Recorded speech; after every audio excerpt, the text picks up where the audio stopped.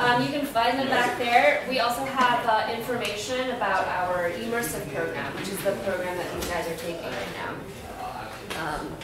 Yeah, I hope you guys like the cats. Making an effort to put more cats in everything.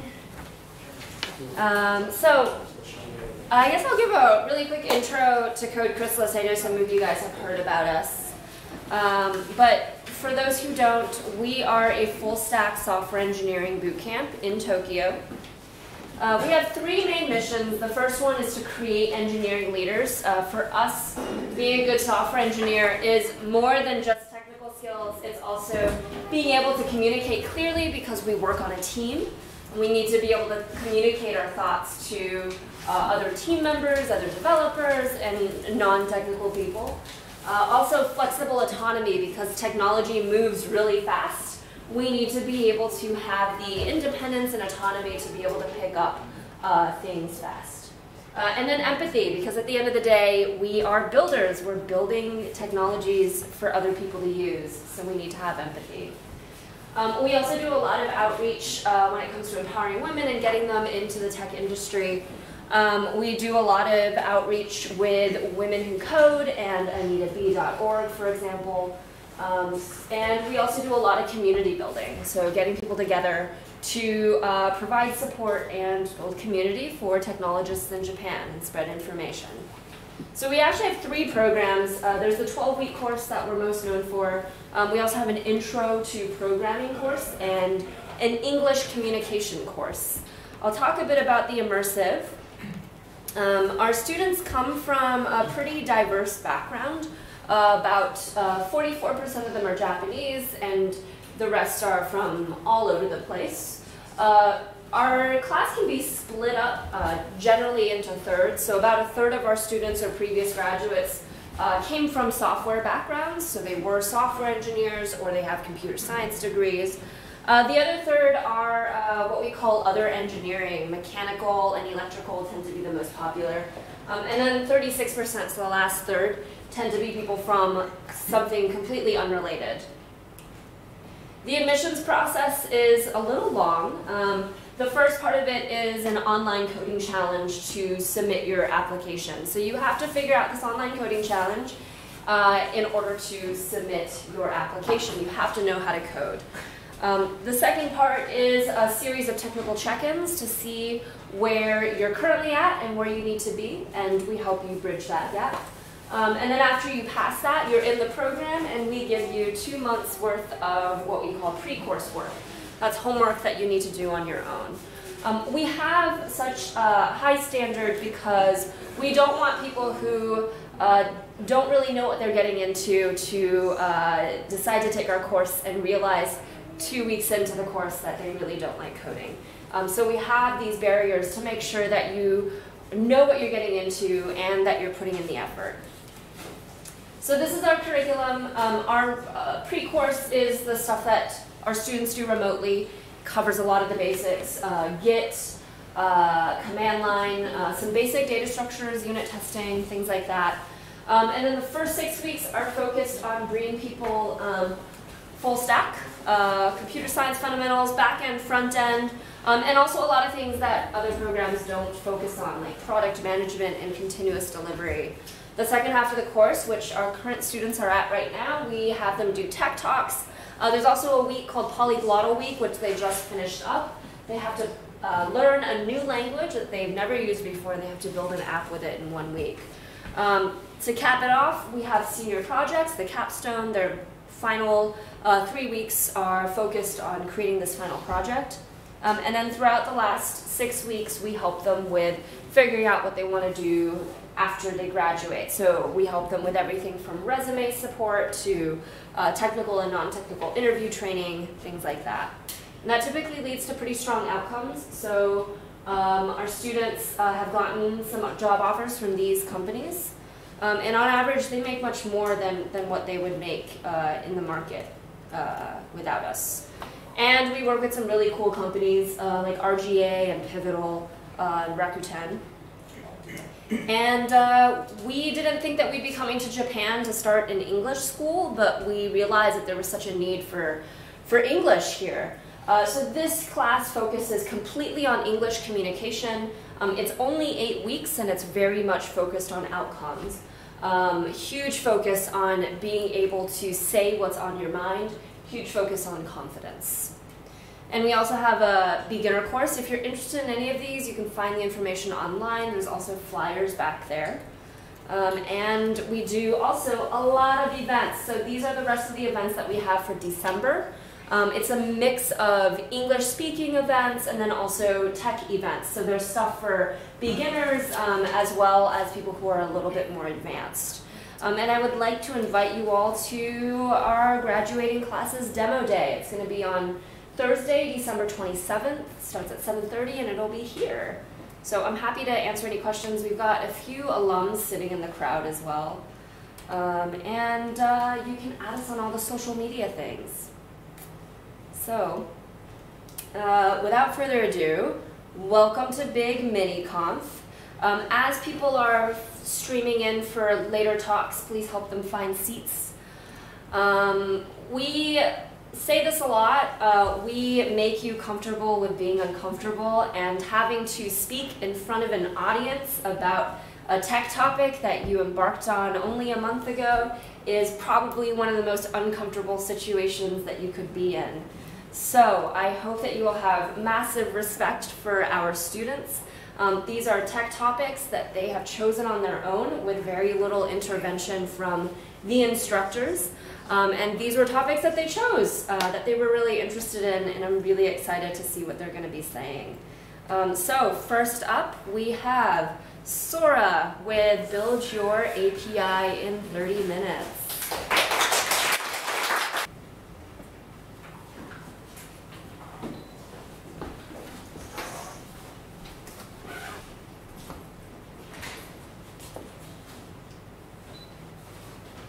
Okay, I would like to start my talk.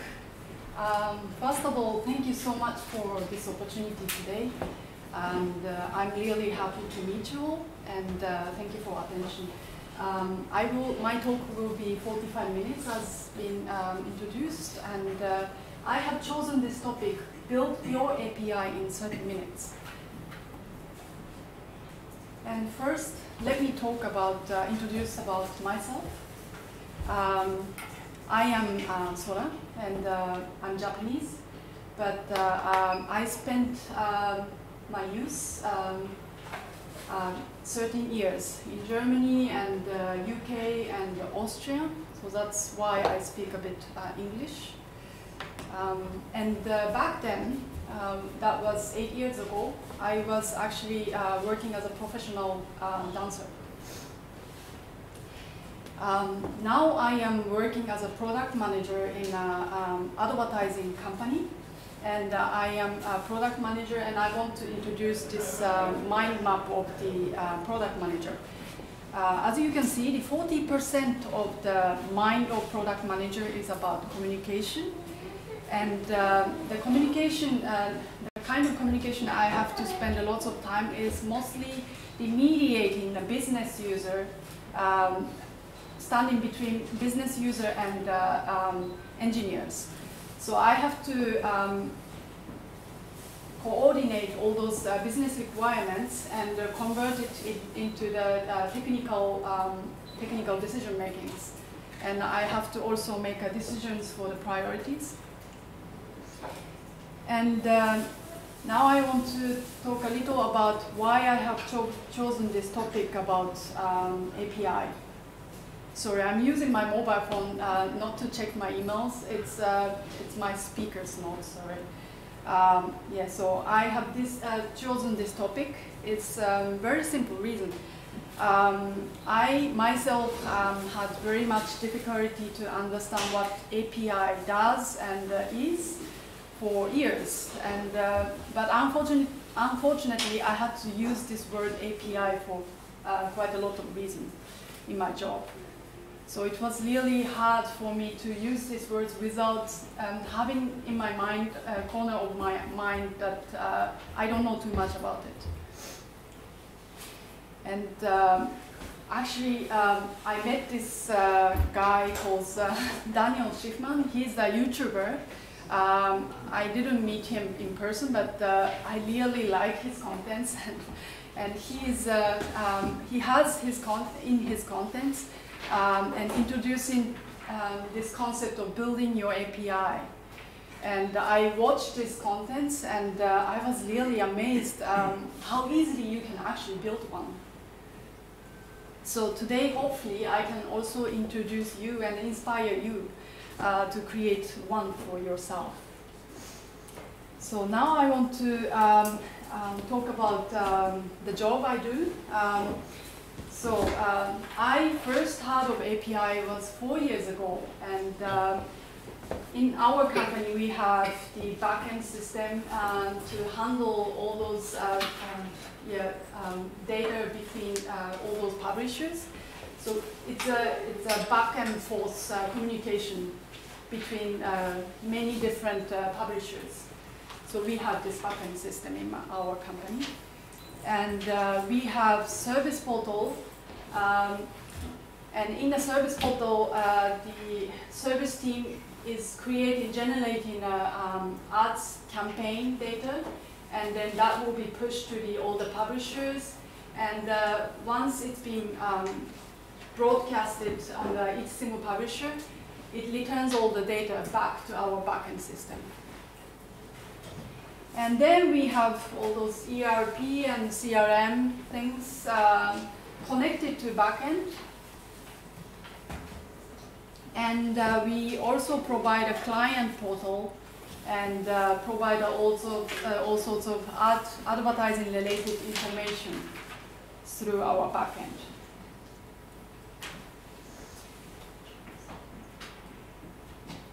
So a company like mine is called demand side, is providing a demand side platform. What it means is mediating between the publisher and the advertiser. So we are standing in a point as we are providing the system for the advertiser, and there's multiple publisher, and we have to mediate between them. And this is it's not the Chaos map, this is the marketing technologies landscape for 2018. So I will zoom in for you, but I guess that this will not help you much.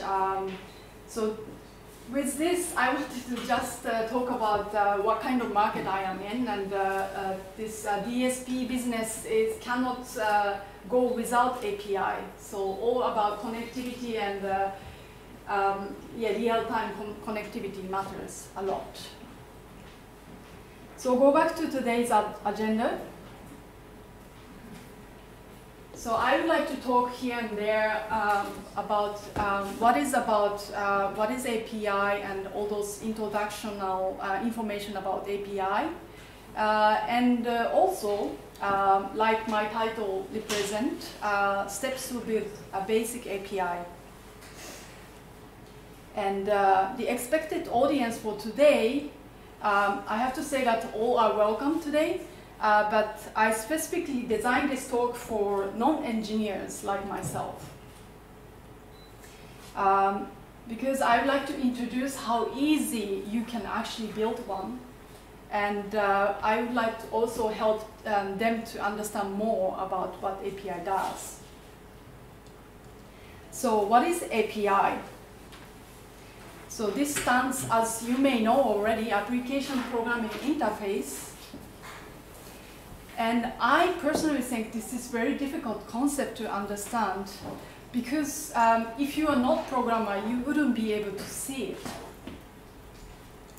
So the interface, the word interface was one part of API, and the interface designed for human is such as like mouse or keyboard or like one website portal.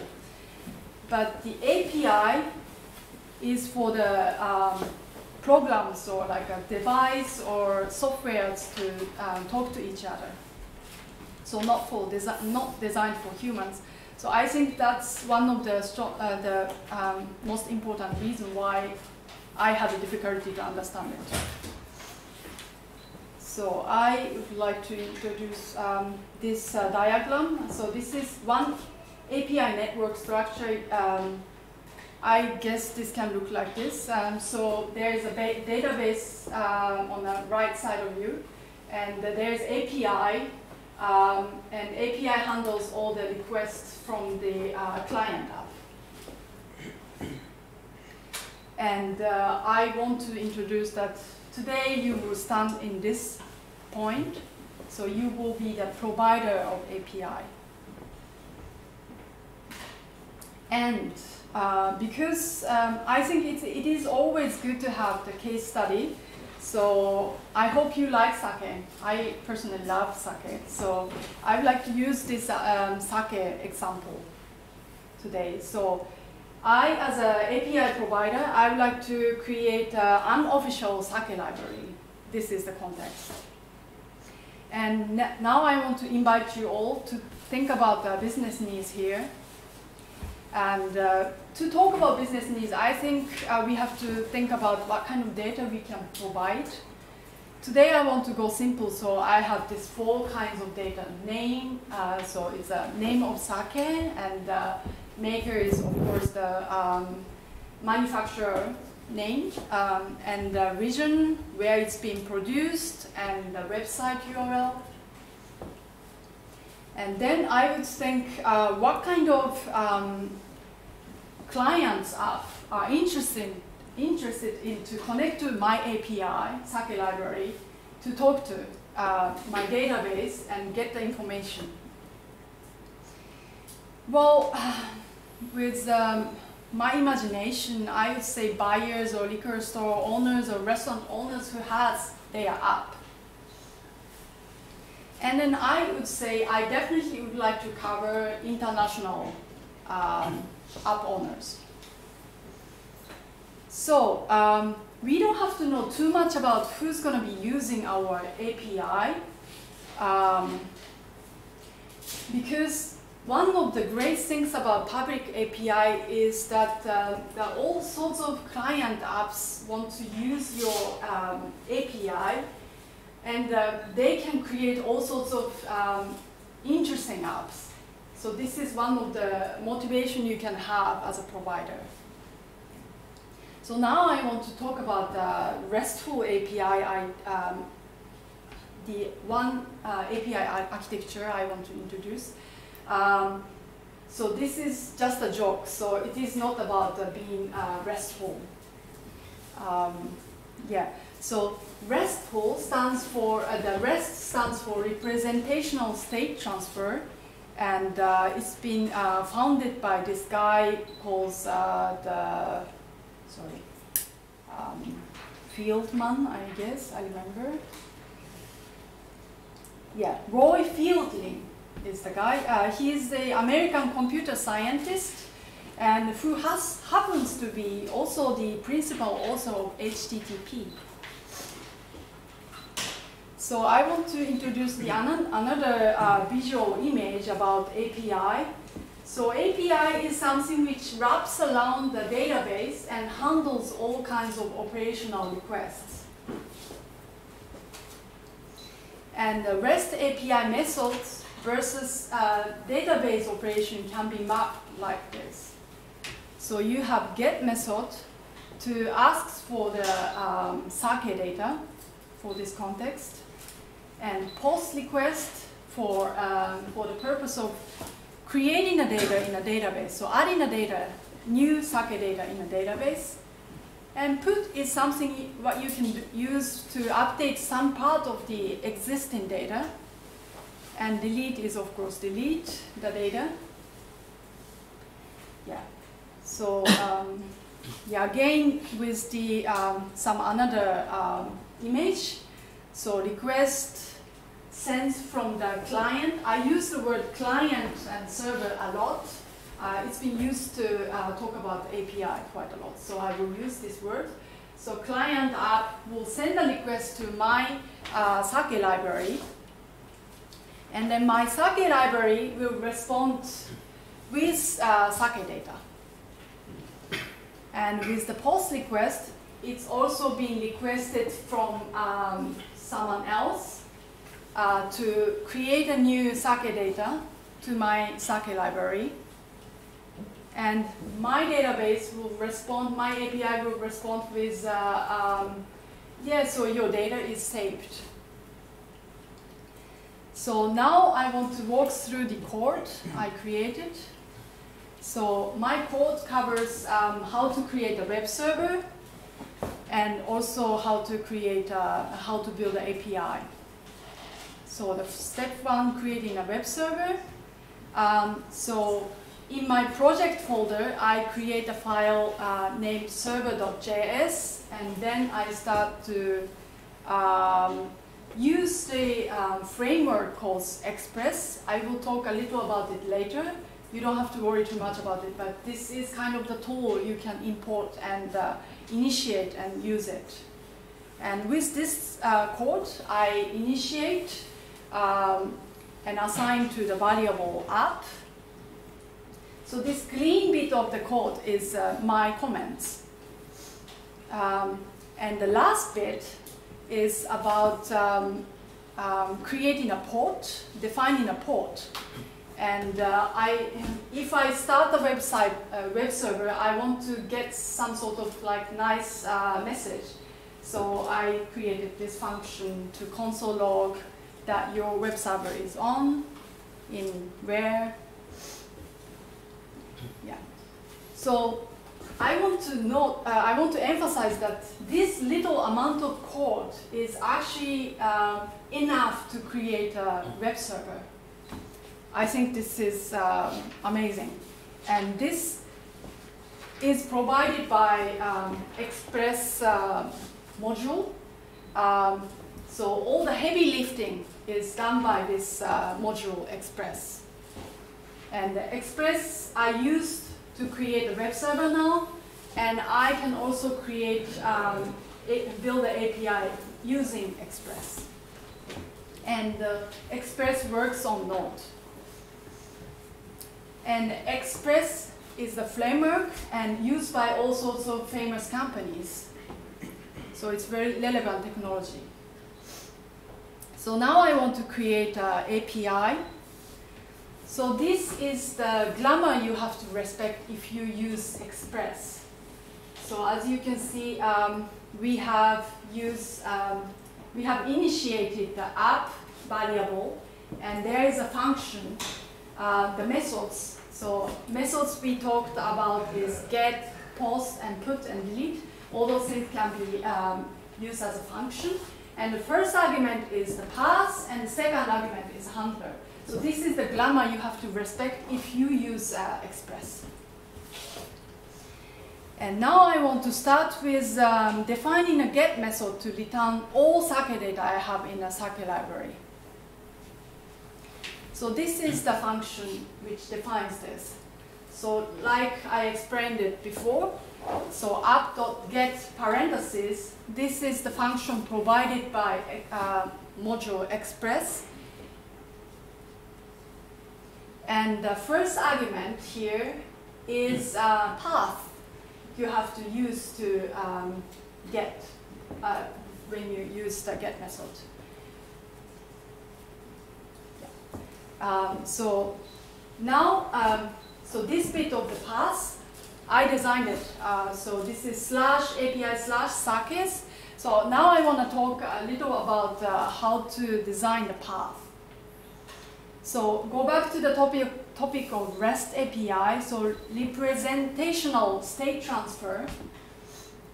So the state means basically the data. So this path, with this path, you have to represent what kind of data you are returning. So this is a bad example you could have. So this is the action words, meaning verb. So search or show, all those things are included in a path. That's a bad example of RESTful API. And this is the good example. like I showed, /API/sake. So we can we can guess that sake data will be returned. So the path or URI you design should represent the data and not the action. Why? Is because this should be the only one action which represent API. So the second argument is the callback function. If you don't know what is callback function, don't worry too much about it. This is one function. So right now I name as do something. And this do something function, the second argument of the get method, that can take request and response. So this is also the glamour of Express. So suppose, so for now, I wanna define this function with responding with a dummy string that get request is received. And now I want to show the little demo.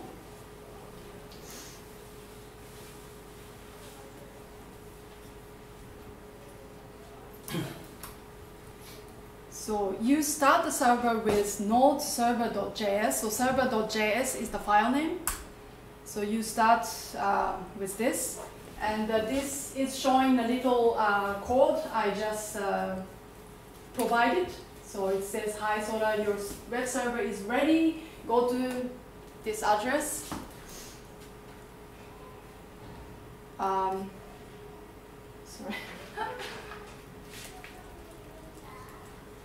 So this is the web server address. And then API. Yes. I didn't do good preparation, so it's showing already, but actually I can go to this site. So this is showing just the static data in the beginning. And if I change the URL like this, then it shows get request is received words.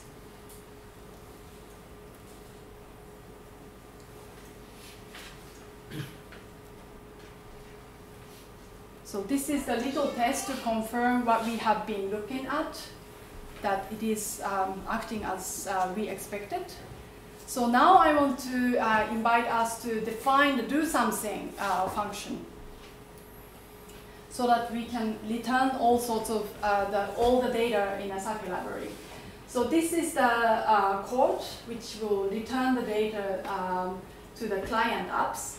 So I'm using the FS module to read the data from the separated file, JSON file, and assign it to variable data. And response.send is provided. It's a provided method from the Express, and it's taking variable data. You don't have to worry too much about it, but usually, if you want to create an API, you have to have a database. But for the purpose of the demo, I didn't create the the database. I just used the JSON file, separated JSON file. So now I want to test again.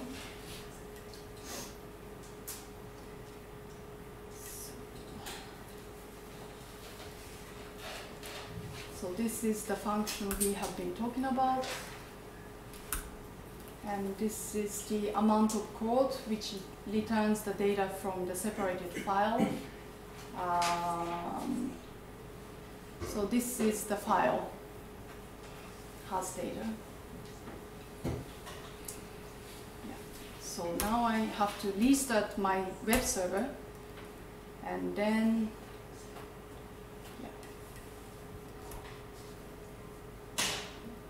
page, and for the purpose of showing what's happening, so this is go back to my static page, and yeah. So now I use the same URL as before, but now it's showing the Sake data from my library.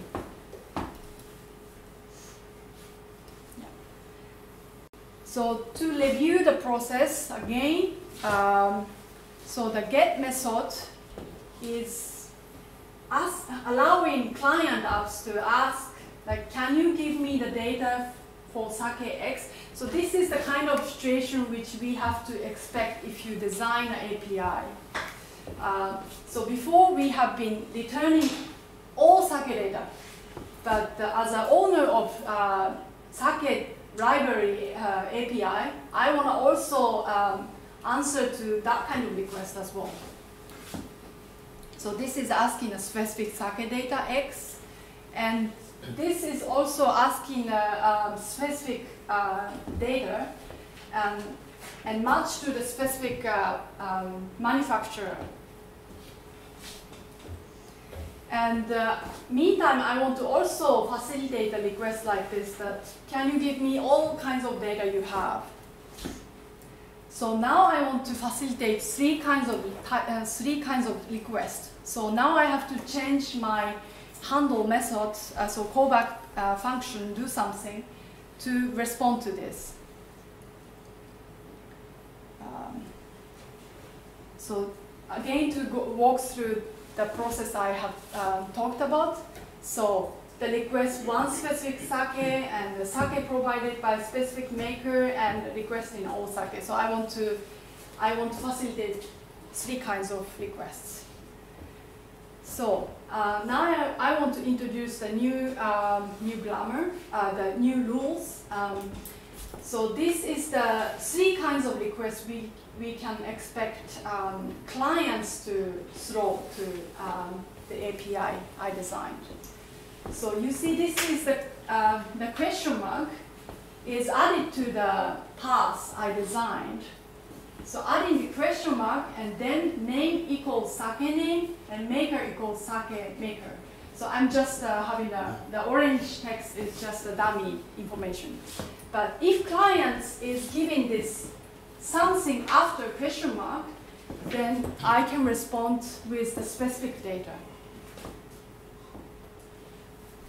So for that, I would like to finally rename my function from do something to query records, because this is more matched to the what I want to do. So since this function will contain quite a little amount of code, I created another file. So I define in a function and then export into another file. So this is top bit is explaining about this.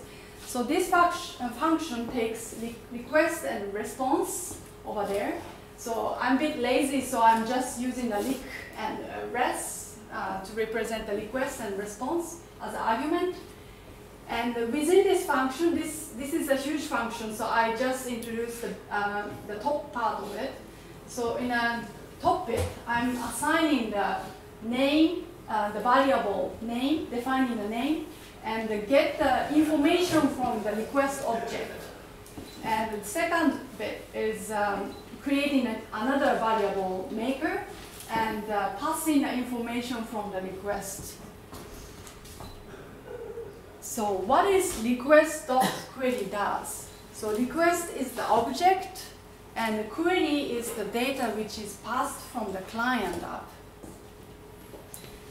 So client is the left, and the if clients request with URL like this, then respond with sake data with the top case, and the second type of request, I want to respond with maker's information, the sake information produced by common maker.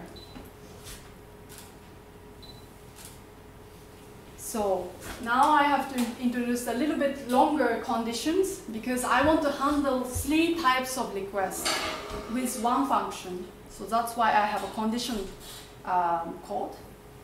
So the case one is I want to return the data for the clients who are asking for the specific sake data.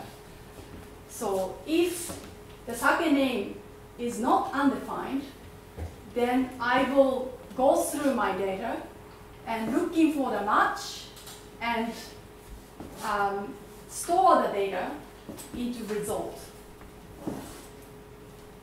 And case two is if client request contains the maker information, and then I go through the data in my Sake library, and if there's any match, then I want to return. The third one is if there is no name given, no makers given, then I want to return everything. And the last statement of response.send parentheses. So this is returning the results to the client app. So this is the end of function of query records. So now I want to test it again.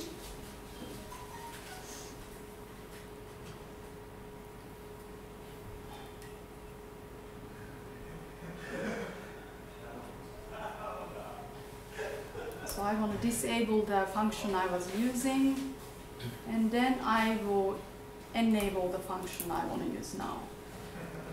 And I want to restart my server. Oops.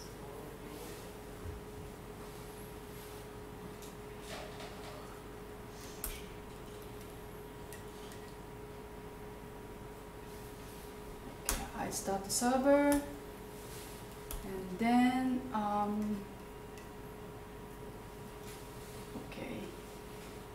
So go back to my static contents, and then start with so API/sakes with question mark and name equals to seiriki. So this is the name of sake, just an example. So if client requests with this condition, then I will return the matched data. So only single information matched.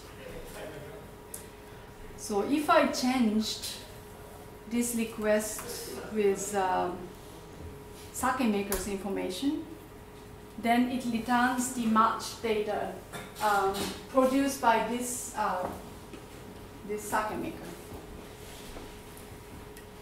And then if I request without detailed information, then it returns again also all kinds of data. Yeah. So as you can see, I designed one function to handle 3 types of requests.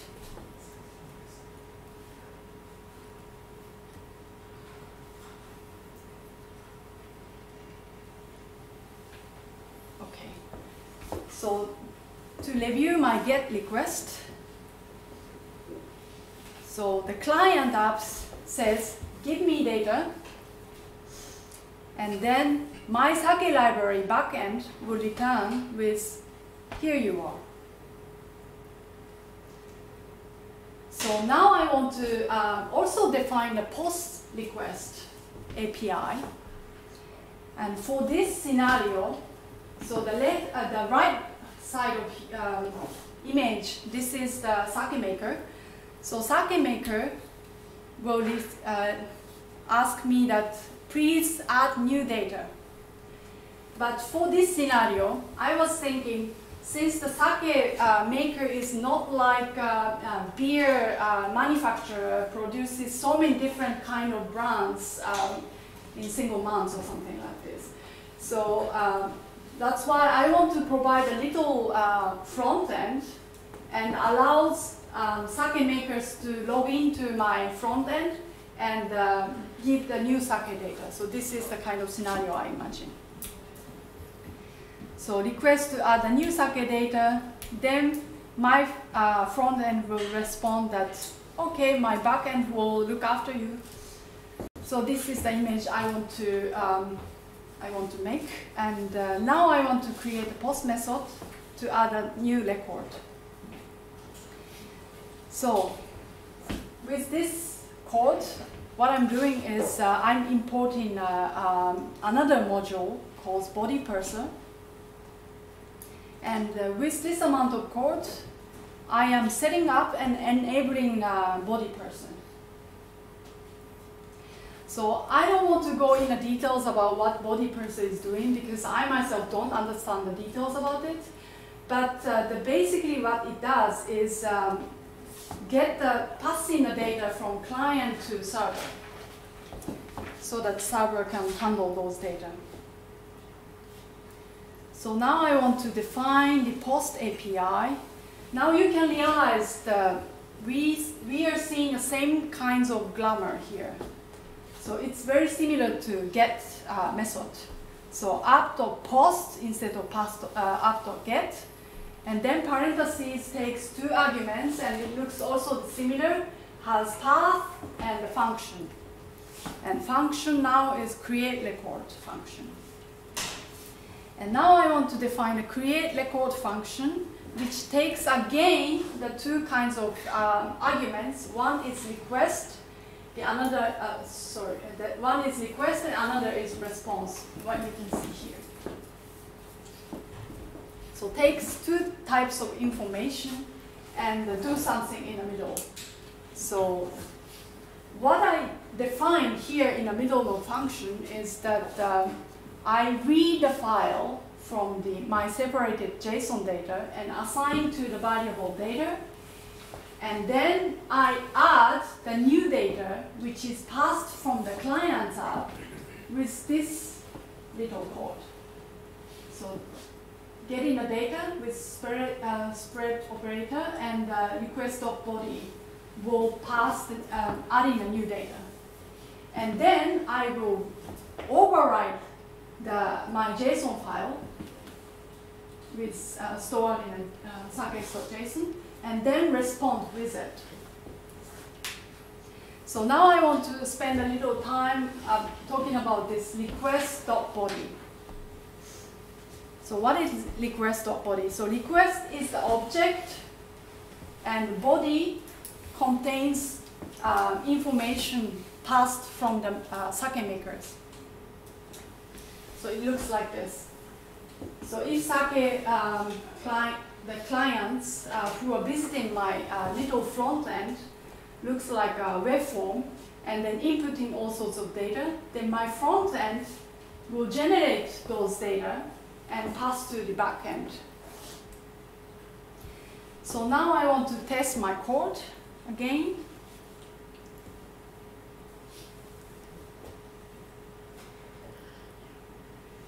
So usually I have to restart the server, but it's now on, so I just go with it.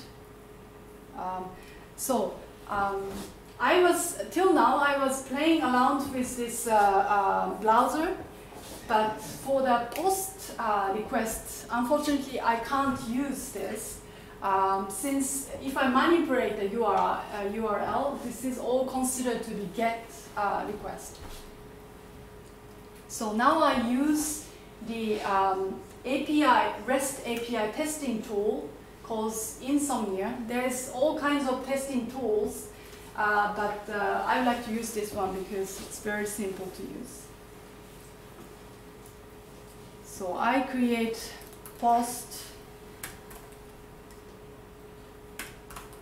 testing request, and then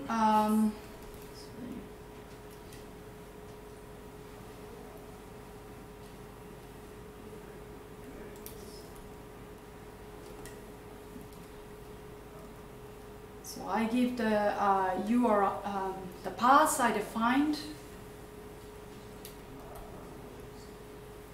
and then in a body, I want to use the JSON data, and I want to post here. So I will post. So right now I'm representing the client app's standpoint. So client app will specify the path and then JSON data and send it. And it will respond with the added data. And now I want to check with get method if I have the data.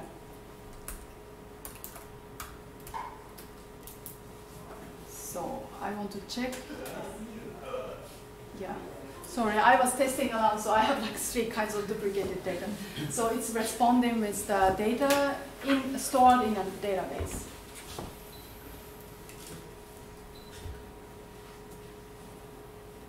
So go back to my little visual to represent the API. So again, the API wraps around the database and handles all kinds of operations here. And we covered reading part with get method and creating part with post method. So that was my coding part, and now I want to introduce that there is another API architecture today. So one of the important API architecture is GraphQL, which is introduced from Facebook since 2015. And this is provided to and said to be resolving some sort of some REST APIs problem. And these are the companies who are using this API. And the next API I want to introduce is gRPC. It's provided from Google. And RPC represents remote procedure call, and introduced in 2015 again. Don't worry about gbit. For each release, it means something else, like a good or gross. Yeah, it's been stated in GitHub. So if you're interested. And these technologies are now used with these different companies.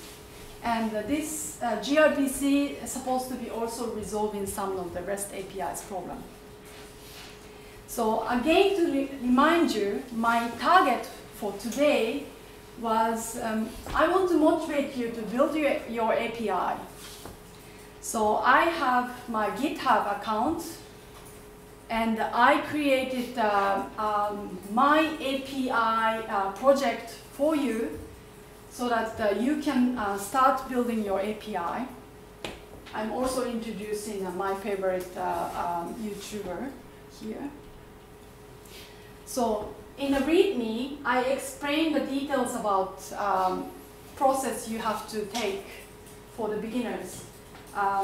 If you are confident, of course, feel free to create one without my repository. But if it is first time for you, then I definitely will suggest you to use mine. And you have to install Node. Yeah. And there is a package manager. You have to install the package manager. And in a package.json file, I stated all kinds of modules you can use. So please use package manager to install all the relevant modules in your PC. If you don't understand what I'm talking about, don't worry too much. README will explain you. So thank you for listening to my talk. It was long, so I hope you enjoyed. So this is the QR code for my GitHub account and my project GitHub account. So if you are interested, please access. Thank you so much.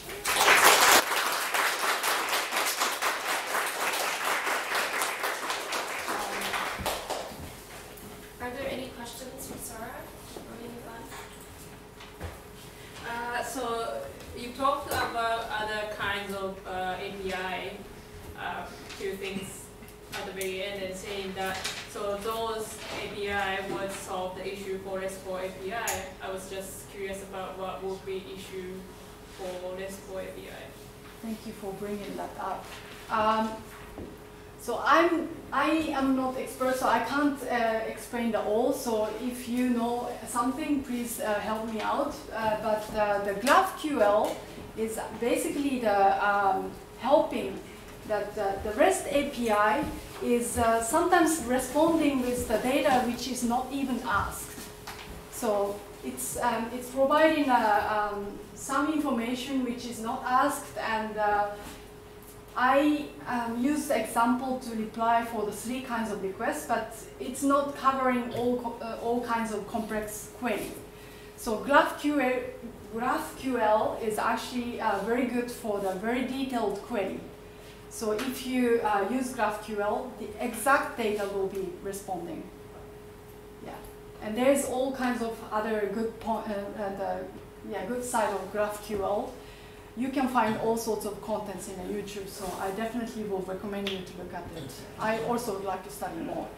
And gRPC is mostly about the speed of response. And Google is using, I heard that Google is using for the internal microservice to be connected to each other and talk to each other. So it's all about speed, and also helps to convert to all kinds of data, all kinds of programming language.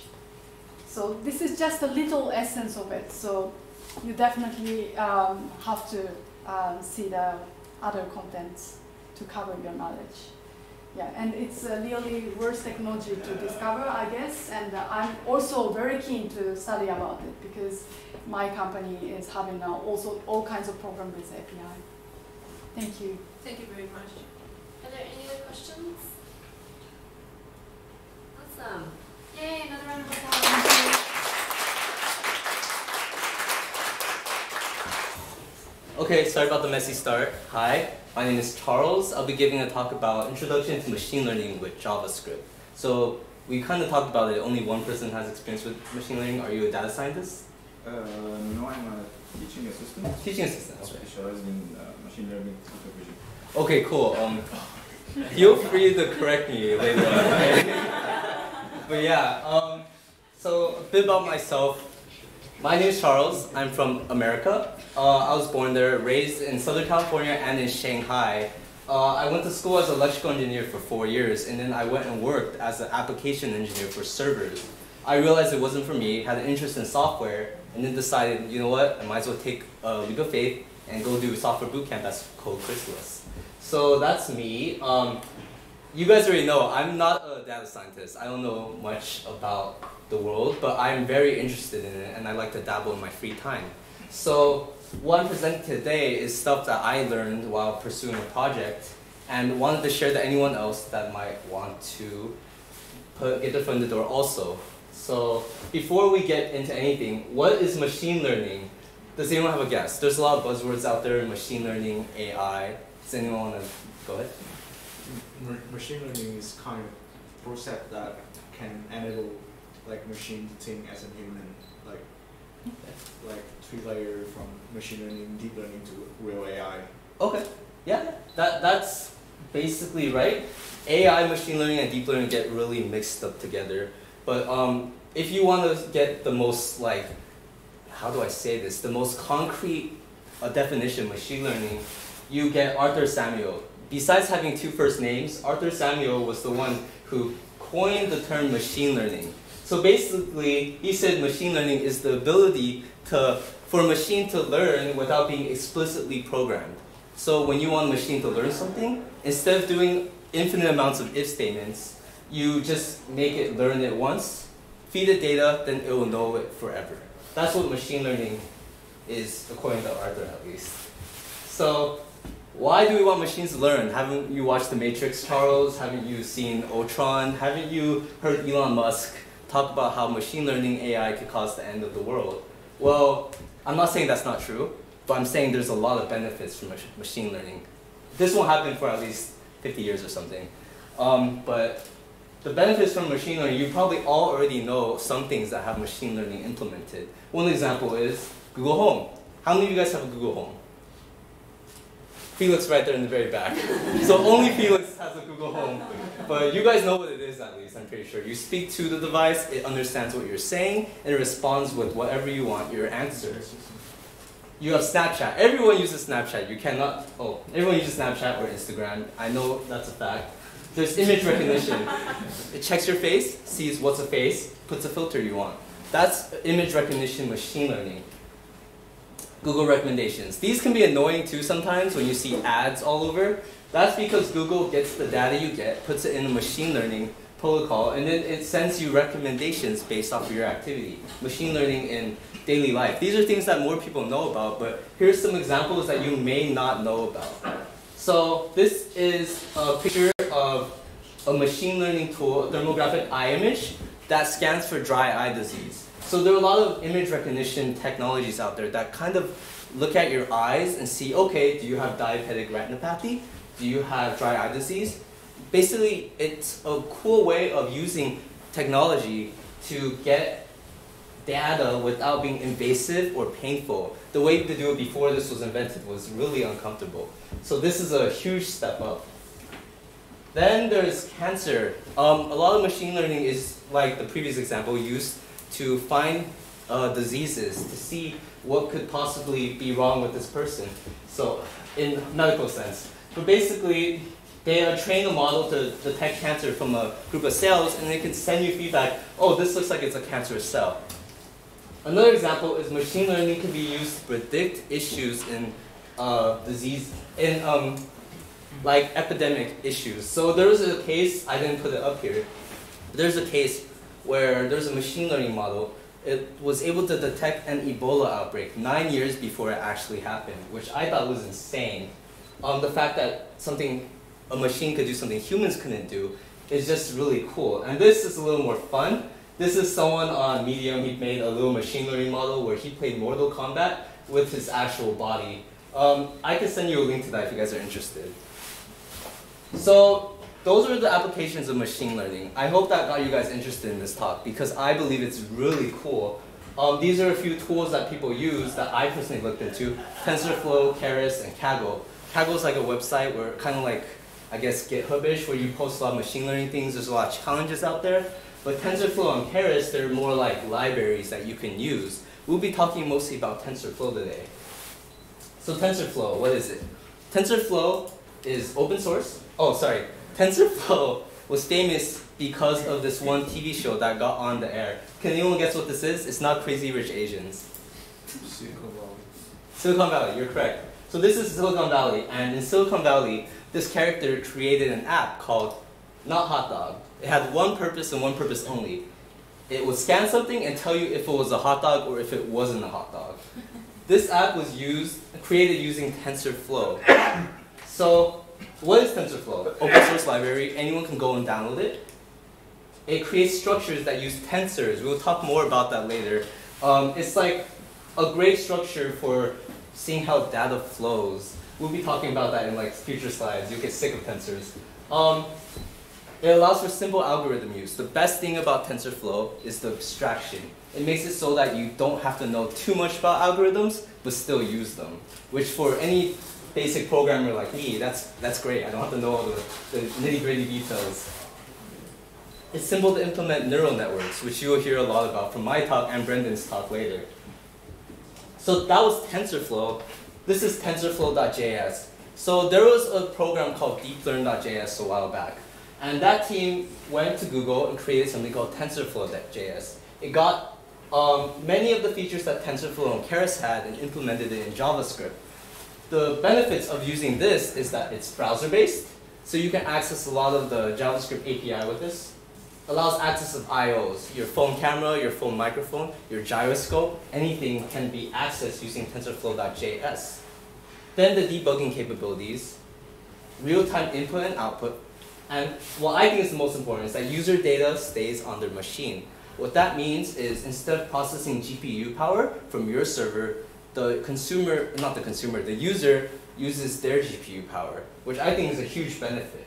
Some people say TensorFlow.js is inferior to TensorFlow Python, but this was shown in a talk recently showing that the performance of both is very similar. So if you're unsure about using TensorFlow.js and don't know Python, go ahead and try it out. So that was TensorFlow. Let's talk about some details. What is a tensor and how to use it? Since there's not that many machine learning people here, this is what a tensor is. Really simple. I'm just kidding. This is really bad. I don't know what this means.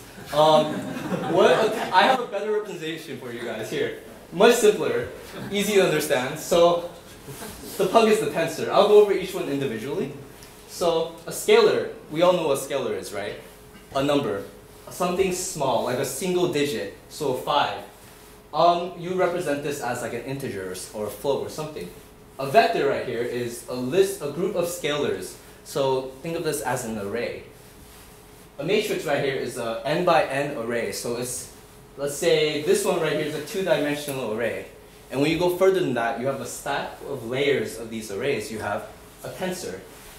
So that is in simple terms what a tensor is for programming, at least for this tutorial. If you want to get your foot in more, then you probably need to do a bit more research.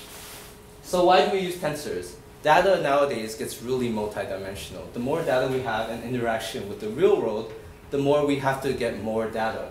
So right here we have examples of videos and images. Looking specifically at the images, you see that there's a red, green, and blue component.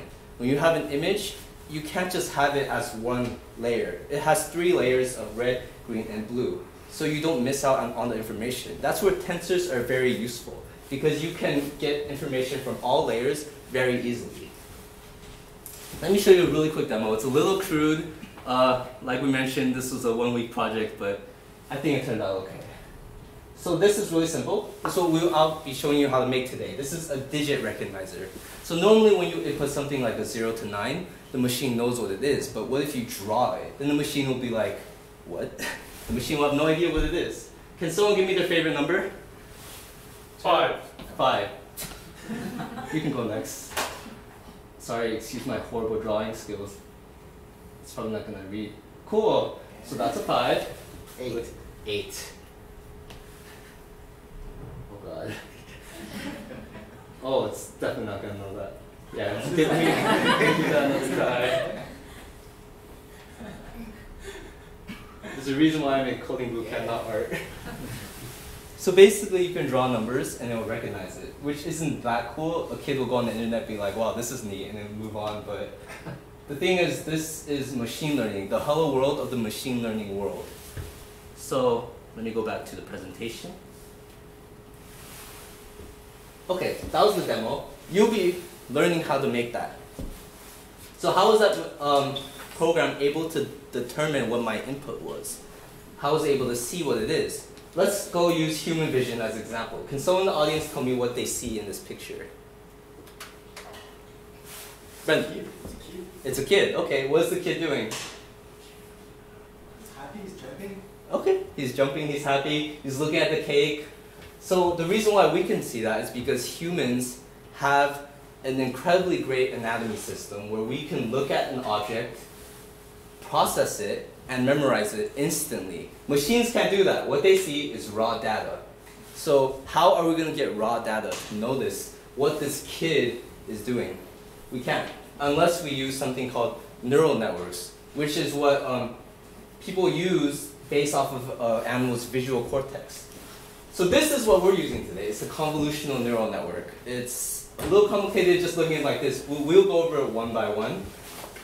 Before I talk about what the convolutional neural network is, let's get into some code. So this is TensorFlow.js. All the code I'll be showing you guys today was from their website. So if you want to go back and revisit it, please go check it out. First, you add it with your package manager. Then you import it into a file you want to use. Next, you import a model. This is called a sequential model. You get this from TensorFlow's main website. A sequential model is a model that lets you add layers one by one. Think of it as synchronous programming versus asynchronous programming. So you will get it layer by layer by layer instead of having it all over the place like this model right here. Next, we add layers to the model. So layers, we add the layers one by one because our model will have inputs that go through each layer individually.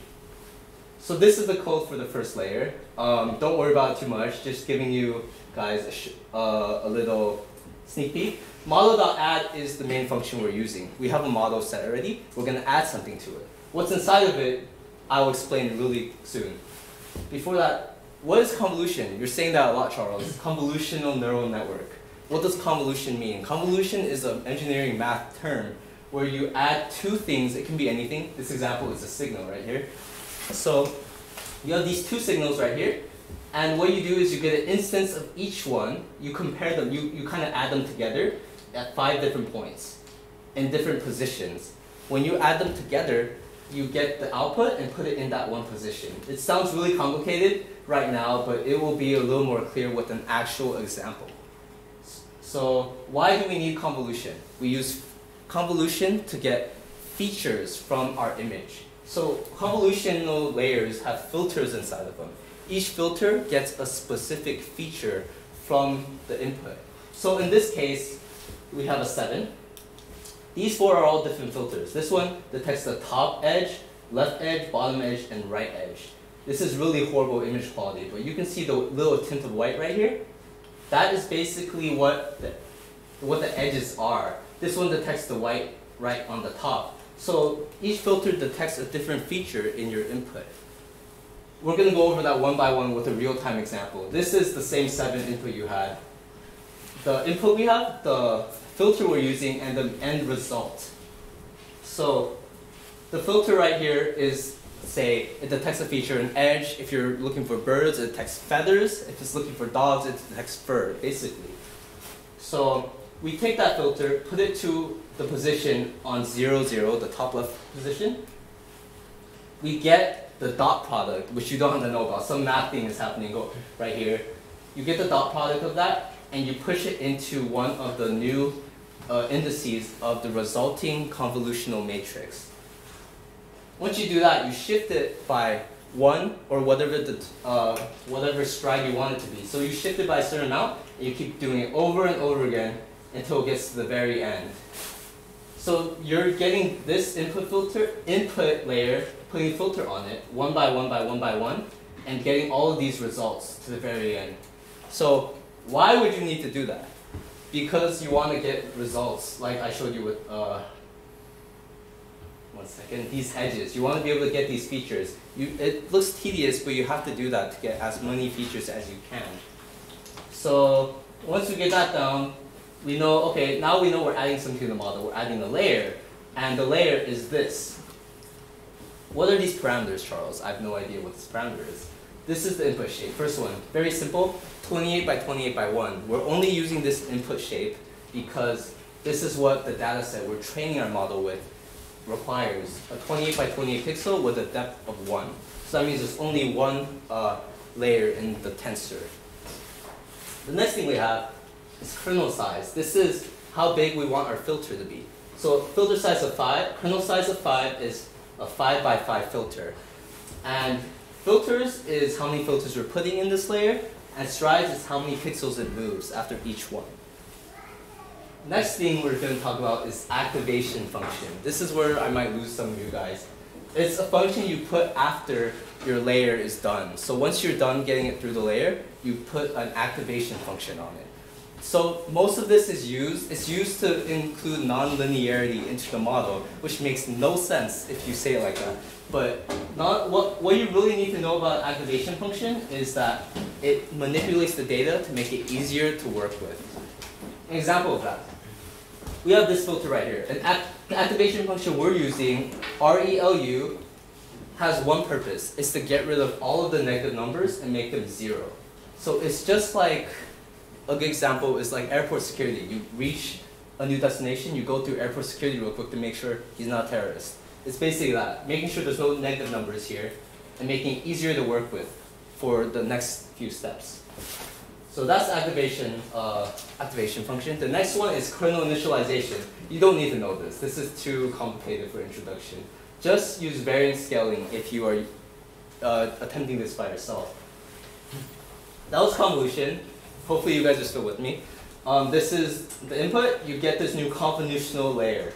Once that's done, we go on to the next step called pooling. So the pooling step has one purpose, is to decrease the size of your huge convolutional layer. So you get a new model.add and you add another layer. This one's max pooling. I'm going to show you another real-time example of this. So for this one, we have the huge convolutional layer and the output. We have a predefined pool size and a stride size. So what we're going to do with the pool size, a 2 by 2 array, we look inside of it and see what the max value is. For this, they're all zeros. But if you go here, this one will be 0.72. So we get zeros, push that value into here, and repeat over and over again until the very end. Same process, just different outcome. So what we're trying to do is shrink it, because when you shrink the size, it makes it easier to process. And when you're looking for a specific number, it introduces inconsistencies, which makes it so your model can detect better. So back at this again. Again, this is the model.add. We add a new layer, and we put in the parameters of the size of the layer and how many strides it goes. That was pooling. We're going to do that one more time. So we want to repeat this process a few times, because the more times you do it, the more features you're detecting, the more efficient your system becomes. The deeper you get into a neural network, the more things you can detect. Eventually, you can just detect a full dog if you go deep enough. So this is the same exact thing as before. Hopefully, you guys can follow along with this. Let's go over one by one again, just for review's sake. Model.add, two different ones. First one, we add the convolutional layer. We define the kernel size of 5, so a 5 by 5 filter. 16 filters, each with 1 stride, so it moves 1 pixel at a time.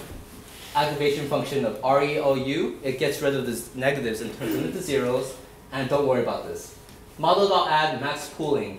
So we have a 2 by 2 filter that goes through everything by strides of 2, and it turns it smaller. So that's what we did right here. The next thing and the last thing for making our model is the fully connected layer. So the purpose of this is we get our pool layers and we turn them into classes. You have no use of these tensors in the real world situation. Instead, you want classes like, oh, this is a dog, this is a bird.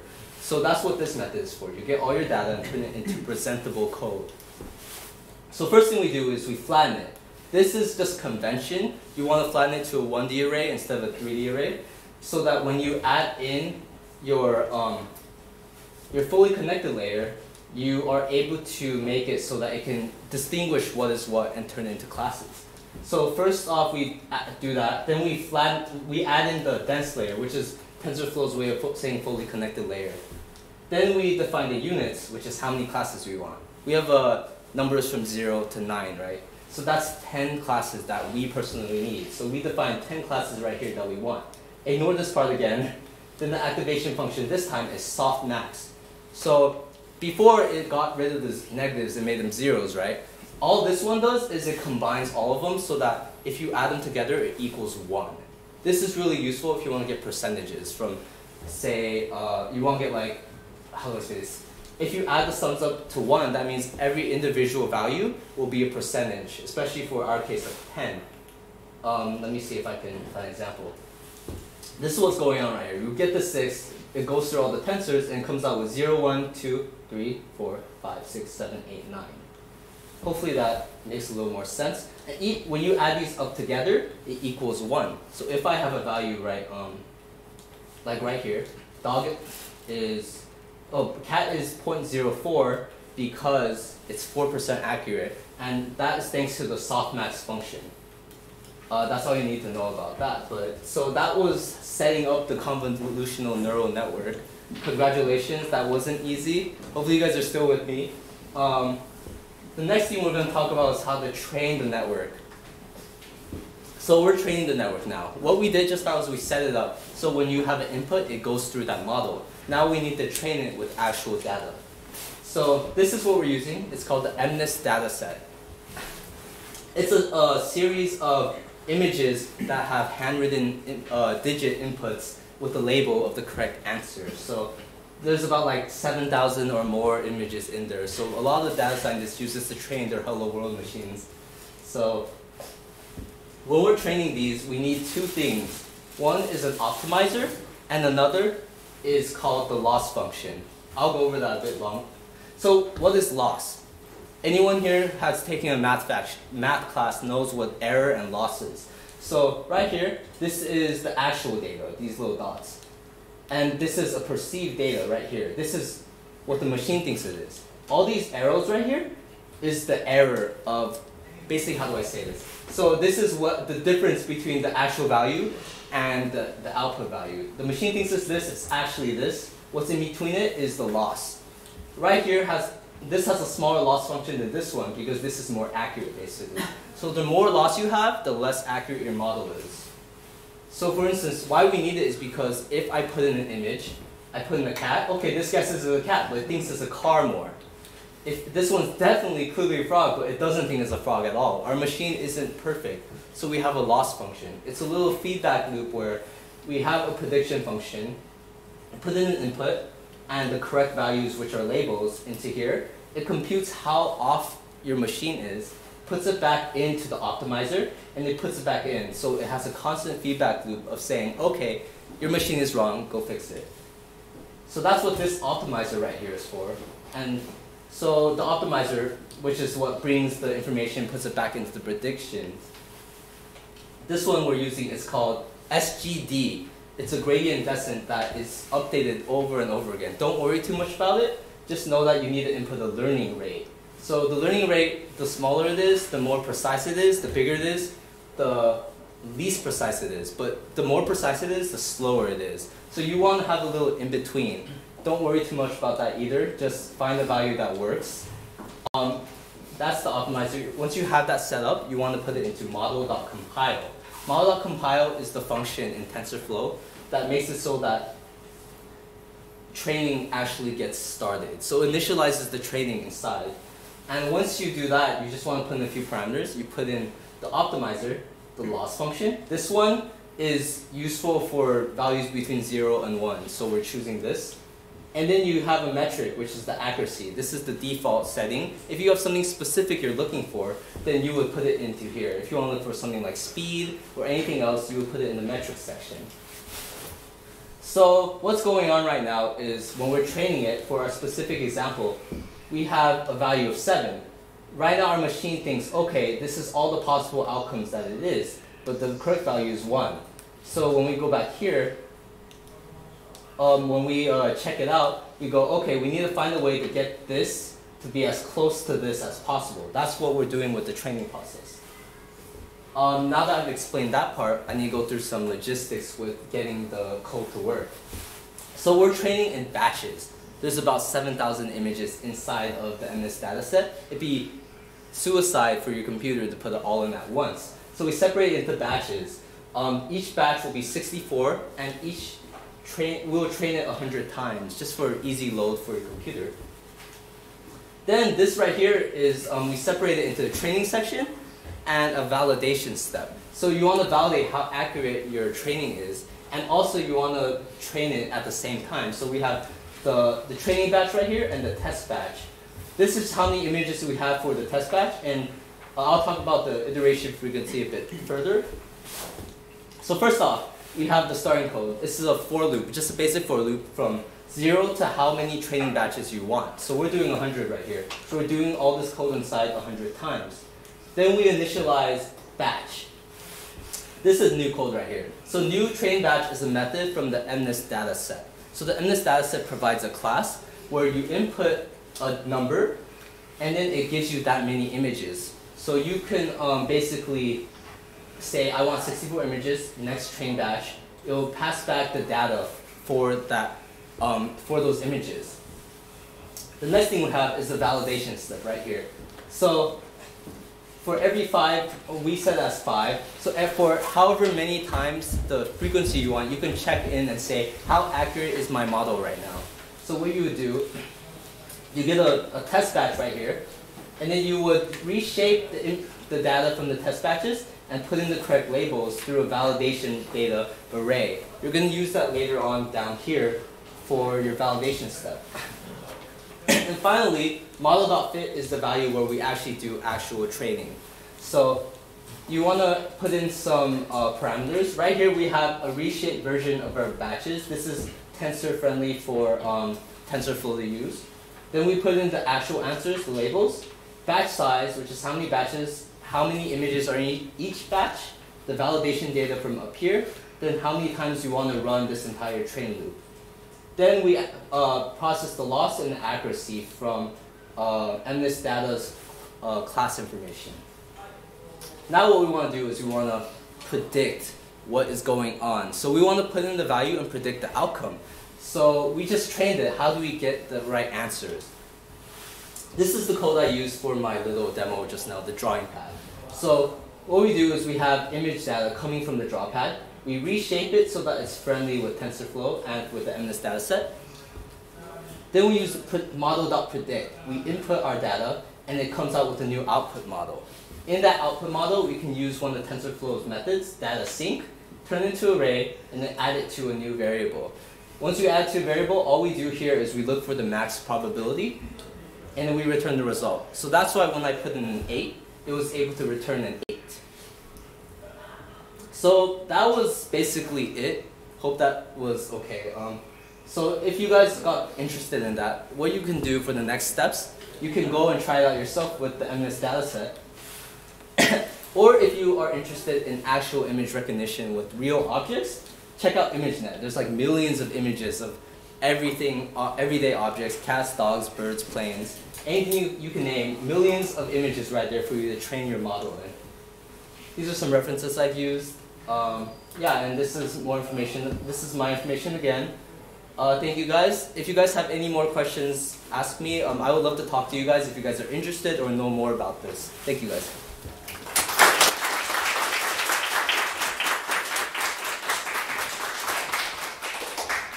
Awesome. Any questions? Any questions for Charles? Go ahead. Yeah, at the beginning, you showed like a 28 by 28 and a 28 by 28 matrix and a filter in the middle. I think I know what you're talking about. Give me a second. Right That's here. it. Yeah, where is the filter in the code? The filter is, so we don't predefine it. The filter has to do with the activation. Okay. Yeah. Cool. Yeah. I understand it's confusing because you want to define which edges you want to detect, right? Yeah, it's not in here. Cool. That's all. Thanks. Any other questions? Besides images, are there a lot of other public data sets that people can play with? And Sorry. how do you find them? In addition to images, is there other huge amounts of data? There are. I've only worked with images myself, but I know there are a lot of data sets you can use. You can use practically anything as data, but I don't have any public data sets besides images I could recommend. Sorry about that. Cool. Another round of applause. We good?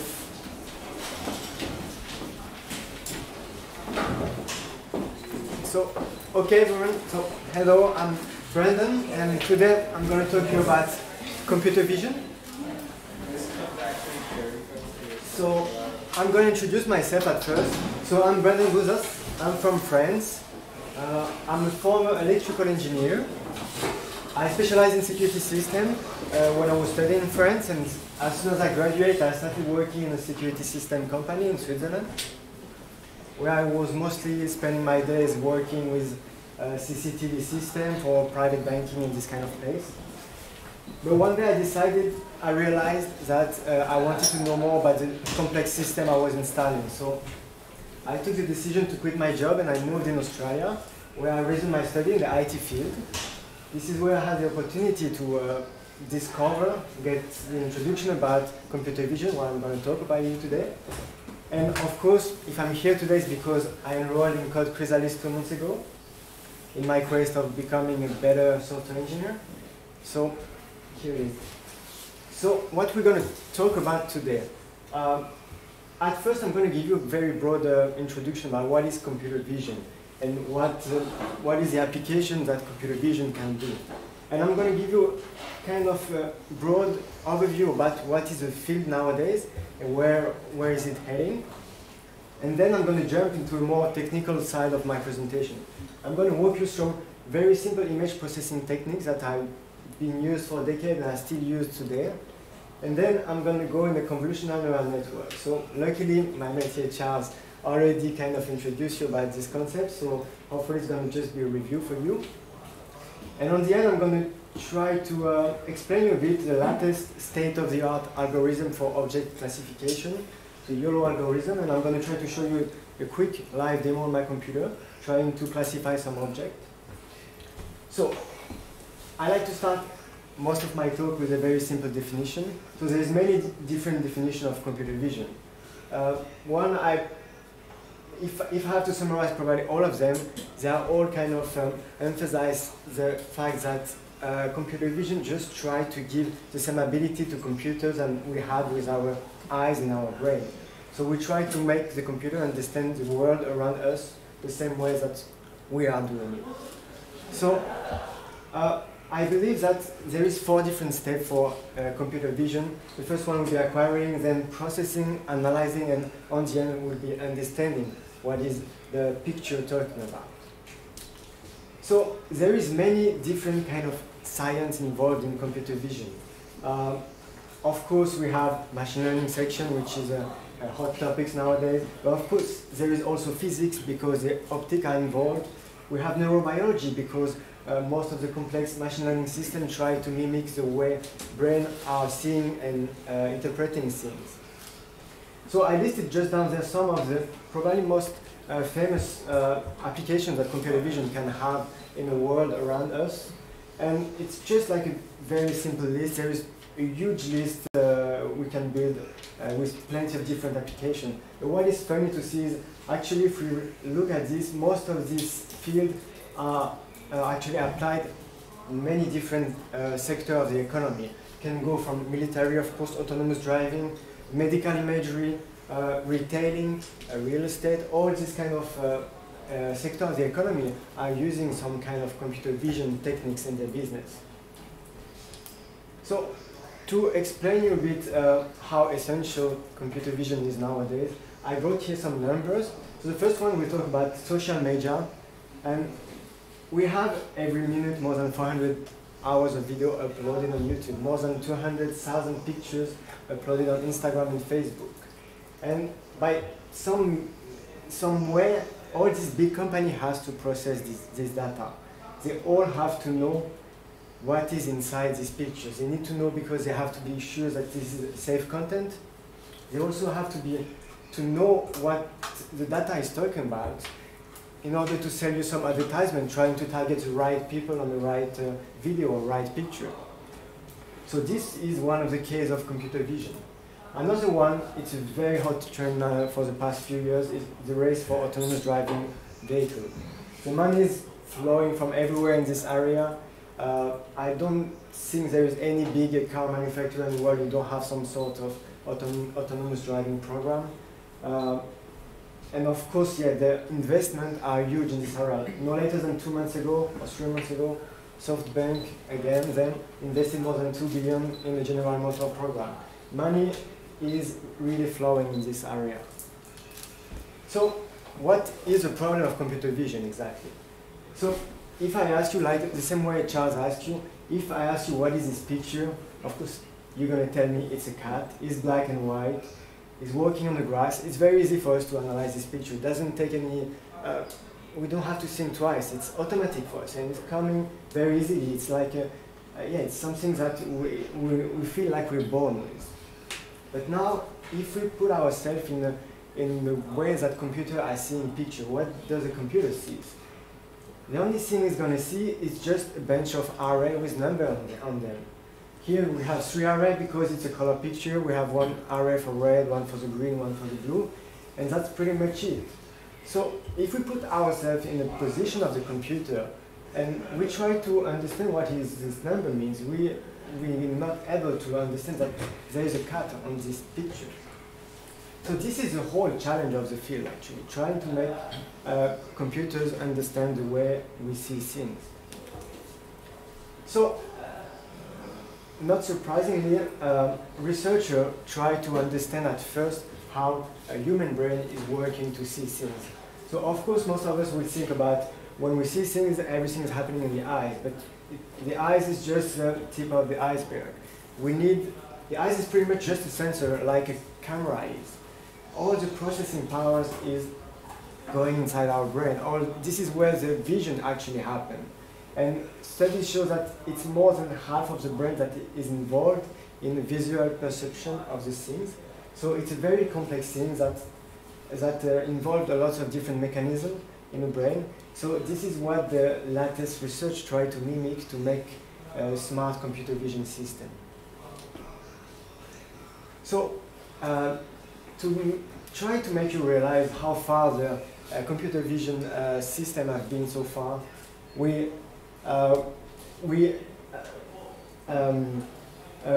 try to just compare with the human evolution. And so when we think about the latest algorithm nowadays, we believe that the computer vision can do no better than a 3-year-old kid.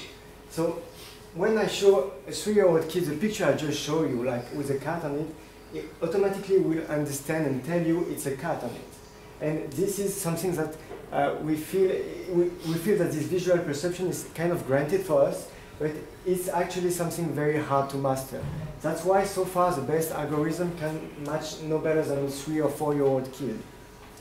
So this researcher, very famous researcher in computer vision, tried to emphasize this by telling that understanding vision is actually trying to understand how intelligence is working. So from now, I'm going to try to explain you. I'm going to jump into a more practical section of my talk. I'm going to try to walk you through very basic image processing techniques. I believe these techniques are very useful and still very up to date nowadays. They are used to do some pre-processing. It's a pre-processing task to do before more complex things such as machine learning and image classification. So, in the case of edge detection, what is the purpose of this? Imagine we have just a simple picture, a color picture. When we do edge detection, we just try to keep the essential data of this picture. So what the edge detector will try to do is it will try to understand, it will try to match the pixel, the sudden change of intensity in the pixel in the picture. And the output of this will simply be a picture with just the edge appearing. And this process can be used in many different areas where we don't need all this data. This is a heavy picture, this is a very light picture, but the meaning of the picture is still there. So there is many different kind of edge detector. I believe there's probably a dozen of them. One of the most famous is the Sobel operator, the one I choose to explain you and to walk you through the process of it. The process involved here is very interesting because even for convolutional neural network or other image processing techniques, the process and the technique used is pretty much the same for all of them. So imagine we have a simple picture. It's a black and white picture. It's very obvious for us. We have one edge, we have one side of the picture with darker than the other side. So we can clearly see there is an edge on the right on the middle of this picture. Because the computer doesn't see this. We need to teach him. So what we're going to use for teaching the computer this, using the Sobel operator, we just need 2 filters. One filter will be in charge of just detecting vertical edge, the X filter, and the other one will be in charge of detecting Y filter. So how this is going to work? It's pretty simple. We're going to do some convolution, like Charles explained a bit earlier. We're going to take the first filter, let's say the X filter, and we're going to just put it on the top left corner of the image. And we're going to do some very simple math using this filter. We're going to do some convolution. So what this will do is, for every pixel unit, we're going to multiply to the corresponding filter value. So the output of this will simply be quite long operation, but very simple mathematics. So it's going to be -1 times 100, 0 times 100, and we're going to do this, and the output of this will be a single number. This single number, we're going to store it inside a new array. So we're going to keep going like this. So we're going to do some convolution throughout all the pixels of the initial picture, and we're going to do again this. So in this case, we're going to do the next value, and this time the filter will detect an edge. So the value we have as output will be different from 0. And we keep going on this. We're going to do this for the X filter and the Y filter. So the output of this will be two simple arrays. So what we have to do right now is just to try to combine these both arrays together. Even though in this case the Y gradient, the one who's in charge of detecting horizontal edge, didn't detect anything, in some cases we might have both detection on both arrays. So we have to do a simple mathematical operation just in order to combine them all together and be sure that the output of this is a positive number. So the final array will be this, and we are pretty much it. This is almost the end of the processing. We just need to decide the threshold. So in this case, if we want to be sure that it detects the edge, we just say like maybe all the value in this array over 150, they are white pixel, and all the other value are black pixel. So the output will simply be this. It's a very simple operation that we have to do for edge detection. And the output can be very valuable for further processing techniques. So now I'm going to try to walk you through another very interesting algorithm, the one used to do face detection. I'm talking about detection here, not recognition. This is the technique used before you do face recognition. You have at first, of course, to detect face. So there is face detection algorithm have been around for probably more than 50 years now, but for a long time it was very not accurate. Lots of false positive was coming out of this. And in 2001, two guys, Weil and Jones, came up with a very smart way to do face detection. This way are still very used nowadays to do in many of our systems. If you take a normal camera, you might see a red square surrounding the face of the people. This is most of the time the viral algorithm used. So of course after this time we had probably more accurate algorithm to do a face detection, but viral agent is so efficient, it doesn't take so much processing power that it makes it still very used nowadays. That's why it's the one I decided to just explain you today. So like the previous one, it's everything, we're going to use some filters for the face detection. So what the filter will look for is for common pattern for every face. So these two guys, Weil and Jones, just realized that if you look at the face, we can see some pattern in the face, some things that we can find in pretty much all the faces. So they kind of like decided rule about this face, about this pattern that we can find in the face, and they kind of try to do some filter operation, filter detection, checking on different area of a picture to see if a face were present. So how they do this? They use 4 kind of filters, and they're gonna try to position this filter in a different area of the picture in order to detect a face. So how this is working in example. So we take a simple common face pattern. The first one that the Weil-Jones algorithm will look for. So we have this common face pattern that we know that the eyes region is supposed to be darker than the upper cheek.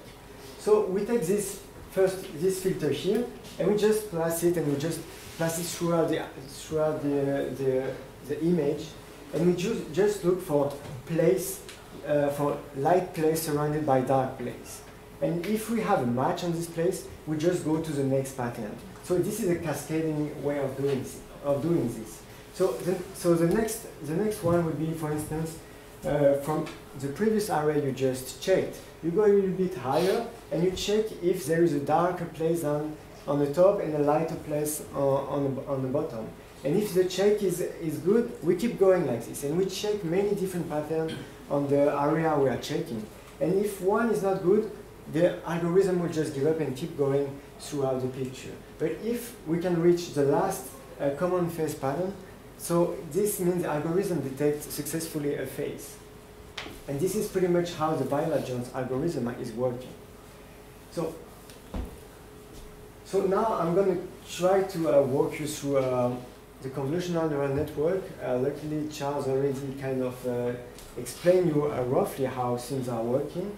So I'm going to try to give you a broad understanding for image classification problem. So at first, what is deep learning? What is a convolutional neural network? Like I told you in the beginning, these techniques are inspired from neurobiology. Some studies show that specific part of the brain, specific bunch of neurons are always triggered depending on the shape you are seeing in your vision. So it means like if you, for instance, if you watch a triangle, a very specific part of your brain will be fired always. And now if you change the shape to a square, it's another part of the brain will be triggered. And what the convolutional neural network tries to do is pretty much the same thing. It tries to trigger some specific filter depending on the shape you are watching or the shape you are scanning through the picture. So the convolutional neural network will focus on a very common pattern of the picture of the class object you're trying to classify. So why is it more efficient than others? It's not, the convolutional neural network is not sensitive to image distortion or probably dark image where shadow is very present in the picture. Or if, for instance, if you try to detect a cat who has a hat on his face. So in this case, the convolutional neural network will probably still detect the cat, even though it's not a convolutional common cat. It's something a bit special. So before we can do some classification, like Charles explained, we need to do some training. So I'm not going to go through what is the step of the training. I'm just going to try to explain you the broad picture for this. So basically, you give the system, you give your machine learning computer like a bunch of classified picture, meaning like if we're talking about cat again, we gave them like 1,000 pictures of cat, and the computer by training will try to understand what is the common feature we find in this cat. So this feature will be a very tiny feature, so it might be like just a color, just an age, just a texture. It might not make so much sense for us, but for the computer, these features are very valuable. This is what makes a cat in this case. So this computer will understand what all the features are common for the cat to make a detection of is there a cat on this picture or not. So very early on 2007, people in Stanford University in a computer vision lab, they understood that they needed a lot of data to do this. So they started this big project asking people from all around the world to classify more than 15 million images.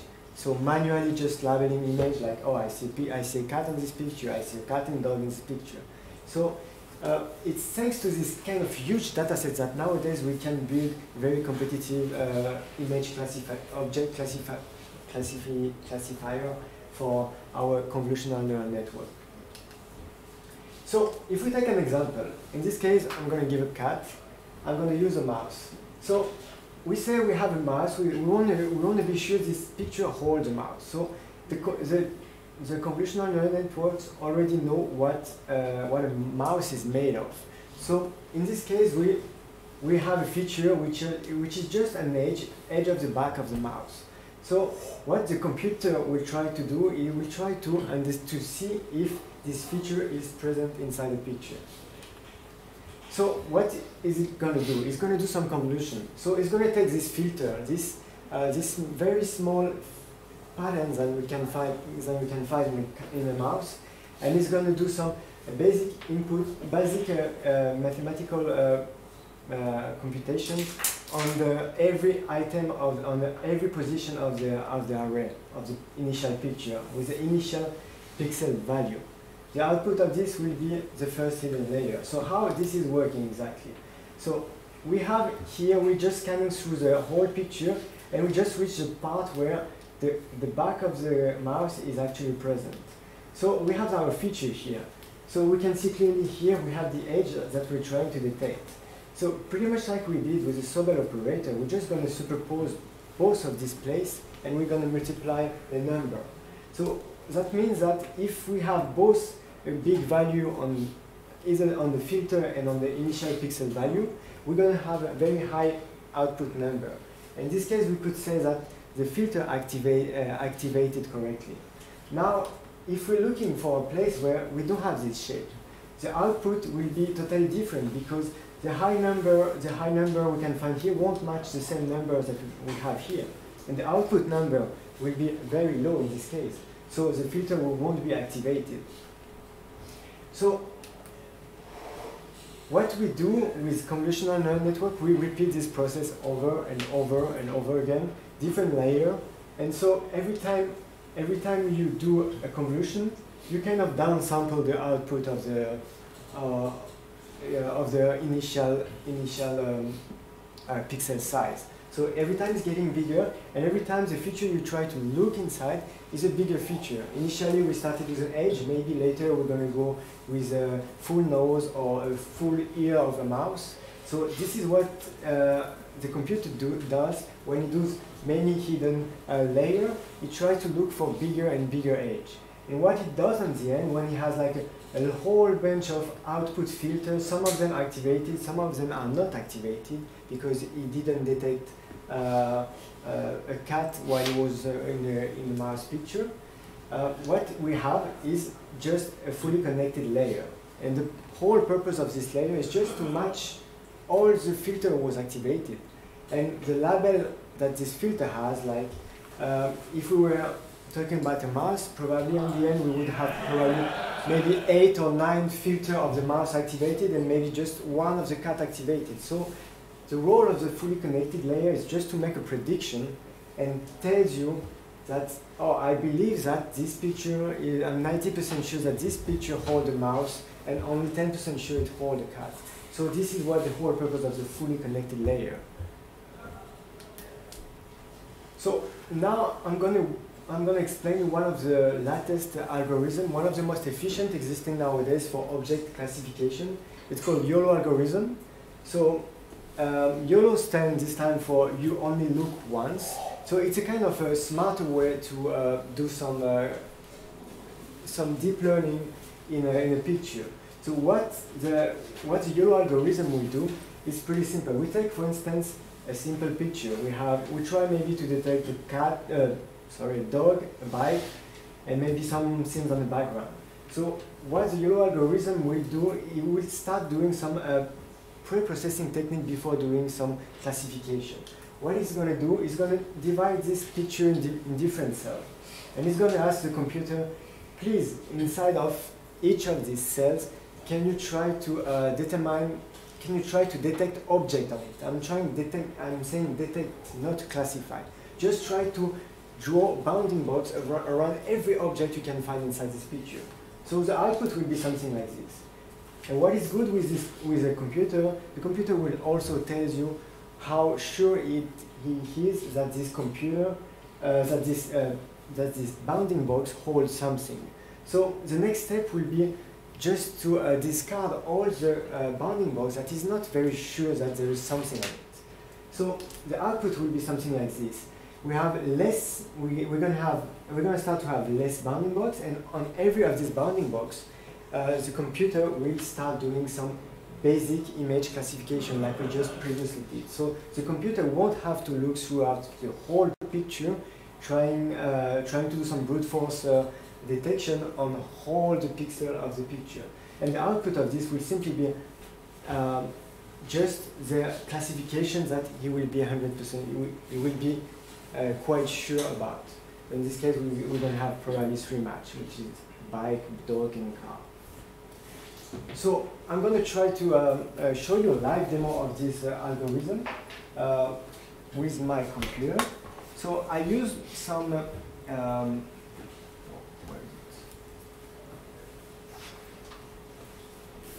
implementation of the YOLO algorithm I could find on GitHub. We're kind of very busy inside this immersive course, so I didn't implement anything by myself. So this implementation uses a PyTorch machine learning library.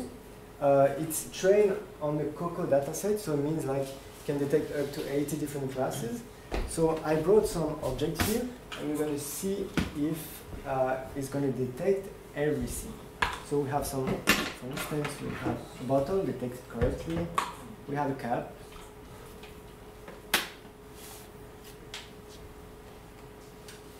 Okay. So unfortunately, my camera is not very good, and my computer doesn't do very well with graphic. Okay. Okay, we got scissors. Okay. We have a cup. Remote, no, cup. Pen. it has more than 80 different classes on this, so of course it's not perfect.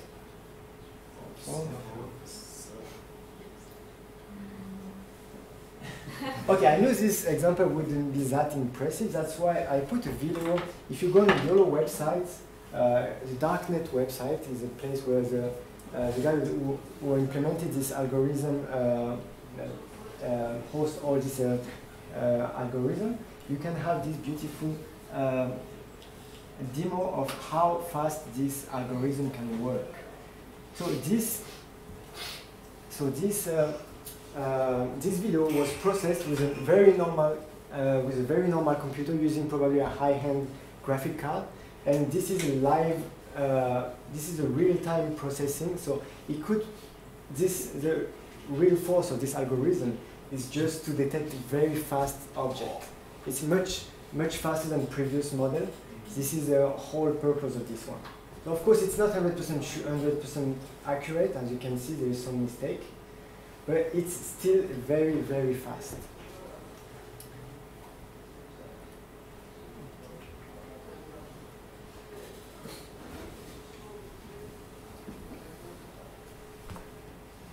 So, to summarize, if you would like to start about computer vision, I would highly recommend to do some image processing technique like the one I explained you. There's probably dozens of different image processing. It's pretty much the same thing that you can find in your Instagram filter. You can implement them by yourself. It's not that complicated.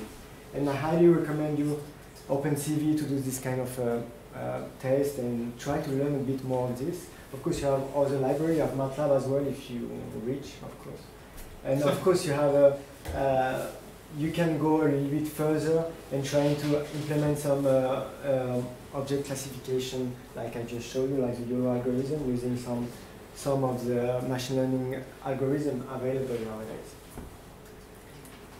So okay, so here are some of the reference I used for this talk. So as I told you, the darknet project is this guy, PJ Reed, is the one who came out with this YOLO ID algorithm. If you want to know a bit more about object classification, this guy has a very nice introduction of it.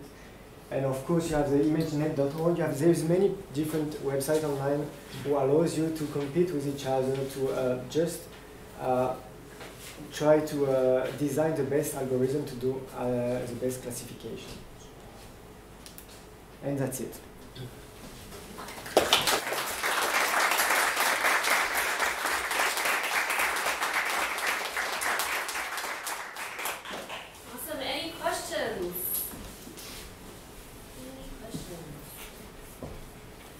Yes.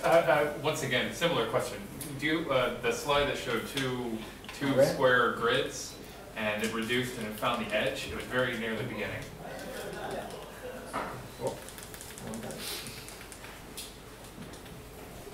And it mapped to that edge detector. Yeah, that's correct. Yeah.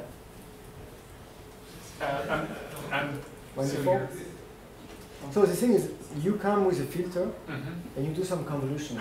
Convolution is a process that is very used in computer vision. So you take the filter, you just superpose with the original image array with all the pixel value on it, and you just multiply the value of corresponding case, and you just add them all together. If you just look at here you can see you have the -1 here times 100.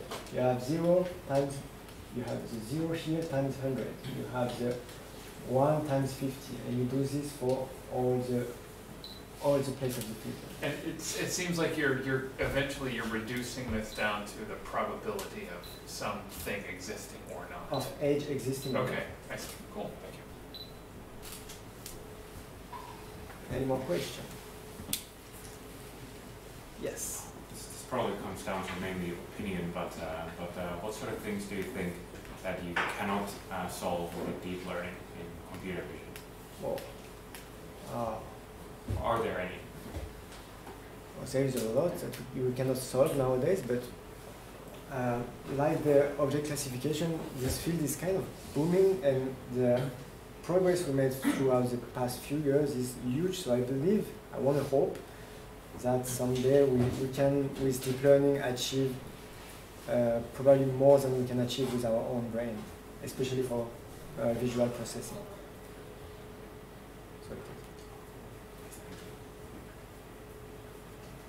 Any more questions? Awesome. Another round of applause.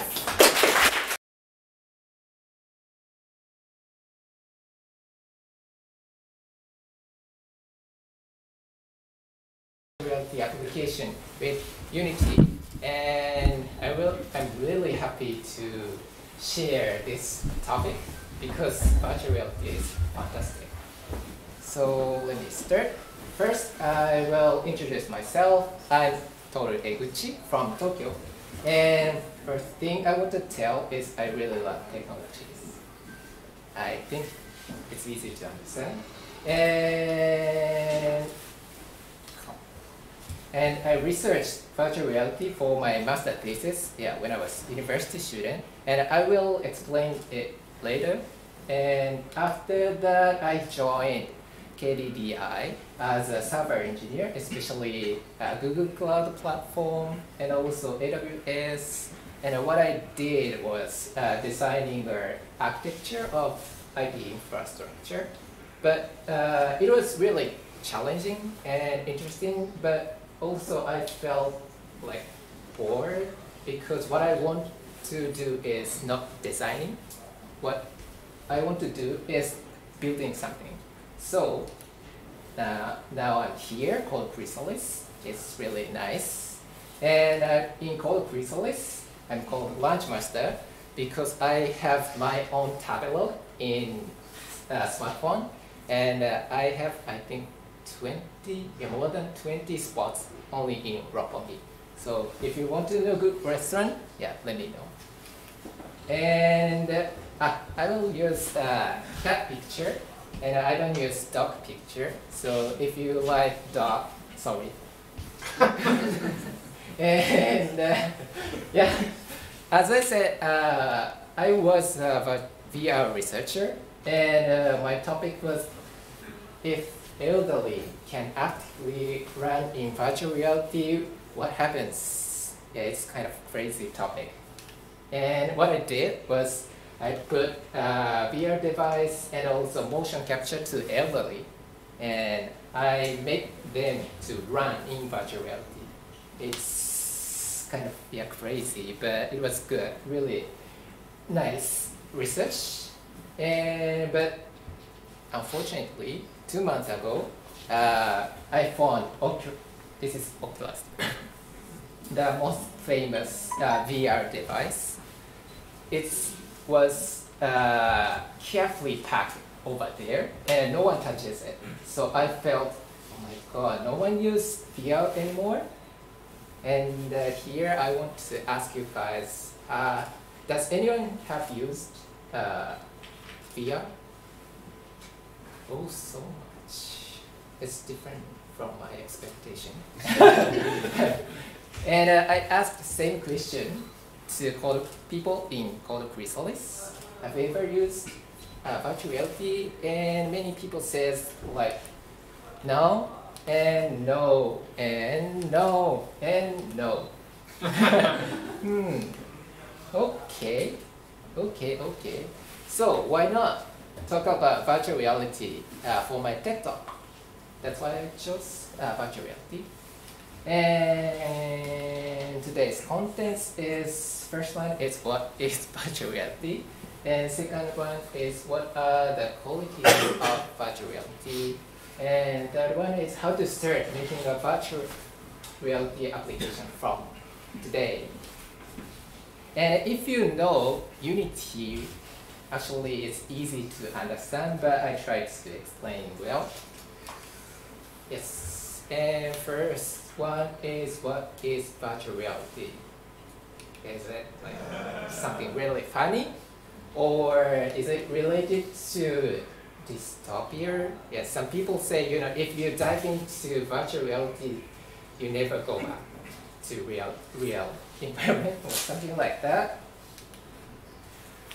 I will give a good definition. Virtual reality is interactive computer generated environment taking place in computer environment. Here, the important thing is it's taking place in computer environment. it means the ratio of information is like this. Digital information and real information is like 9 to 10. And some people maybe know augmented reality. And AR is an interactive experience of real world, where the experience is augmented by computer-generated information. And the most famous application is, I think, Pokemon Go.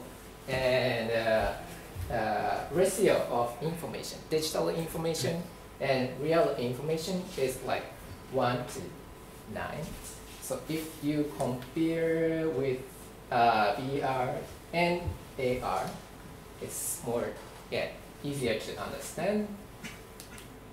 And so how about mixed reality? Does anyone know mixed reality? Yes, it's in between. Yeah, between virtual reality and AR. And the most famous device is Microsoft HoloLens.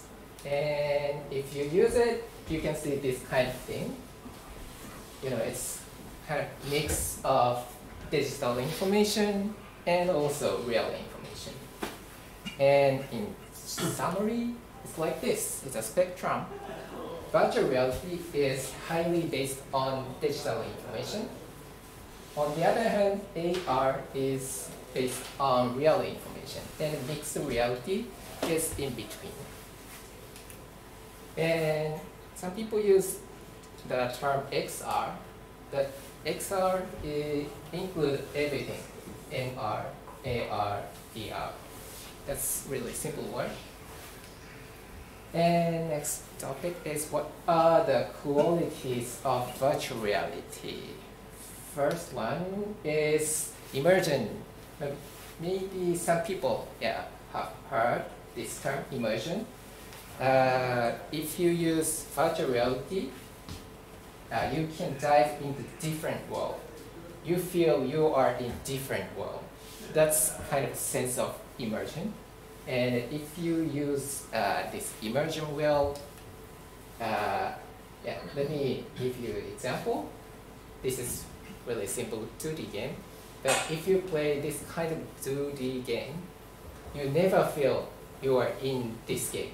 You just play, right? And this is 3D game. It's PS4. But if you play this one, I think you don't think you are in game. But if you use virtual reality, it's completely different. If you use virtual reality, you feel you are in game. That's sense of immersion. And good entertainment use virtual reality well. Yeah, it's easy to understand. If you play VR shooting game, what you feel is not like this. Not like I'm playing a game. You feel I'm shooting a gun. That's also a sense of immersion. And this feeling makes people feel really exciting. So that's why entertainment use virtual reality. And also some people use VR for travel. And so why? It's like this. Let's say one girl, I want to see the Grand Canyon, but it's expensive. So as a travel agency, what do you do? Maybe some people just show the picture of Grand Canyon, but I think it's not enough to describe Grand Canyon. She cannot understand how Grand Canyon is big. So it's time to use virtual reality. If you show Grand Canyon in virtual reality, she can easily understand how the Grand Canyon is big. And the second quality aspect of virtual reality is virtual reality makes everything possible with low cost. So it's because virtual reality runs on computers. You can do anything, of course, because it's virtual reality. If you want to do time travel, of course you can do. And yeah, that's good case, medical training. Some people now use virtual reality to medical field. It's really difficult for doctors to practice surgery because if you practice to real person and if you fail, that patient died. So you cannot do such things.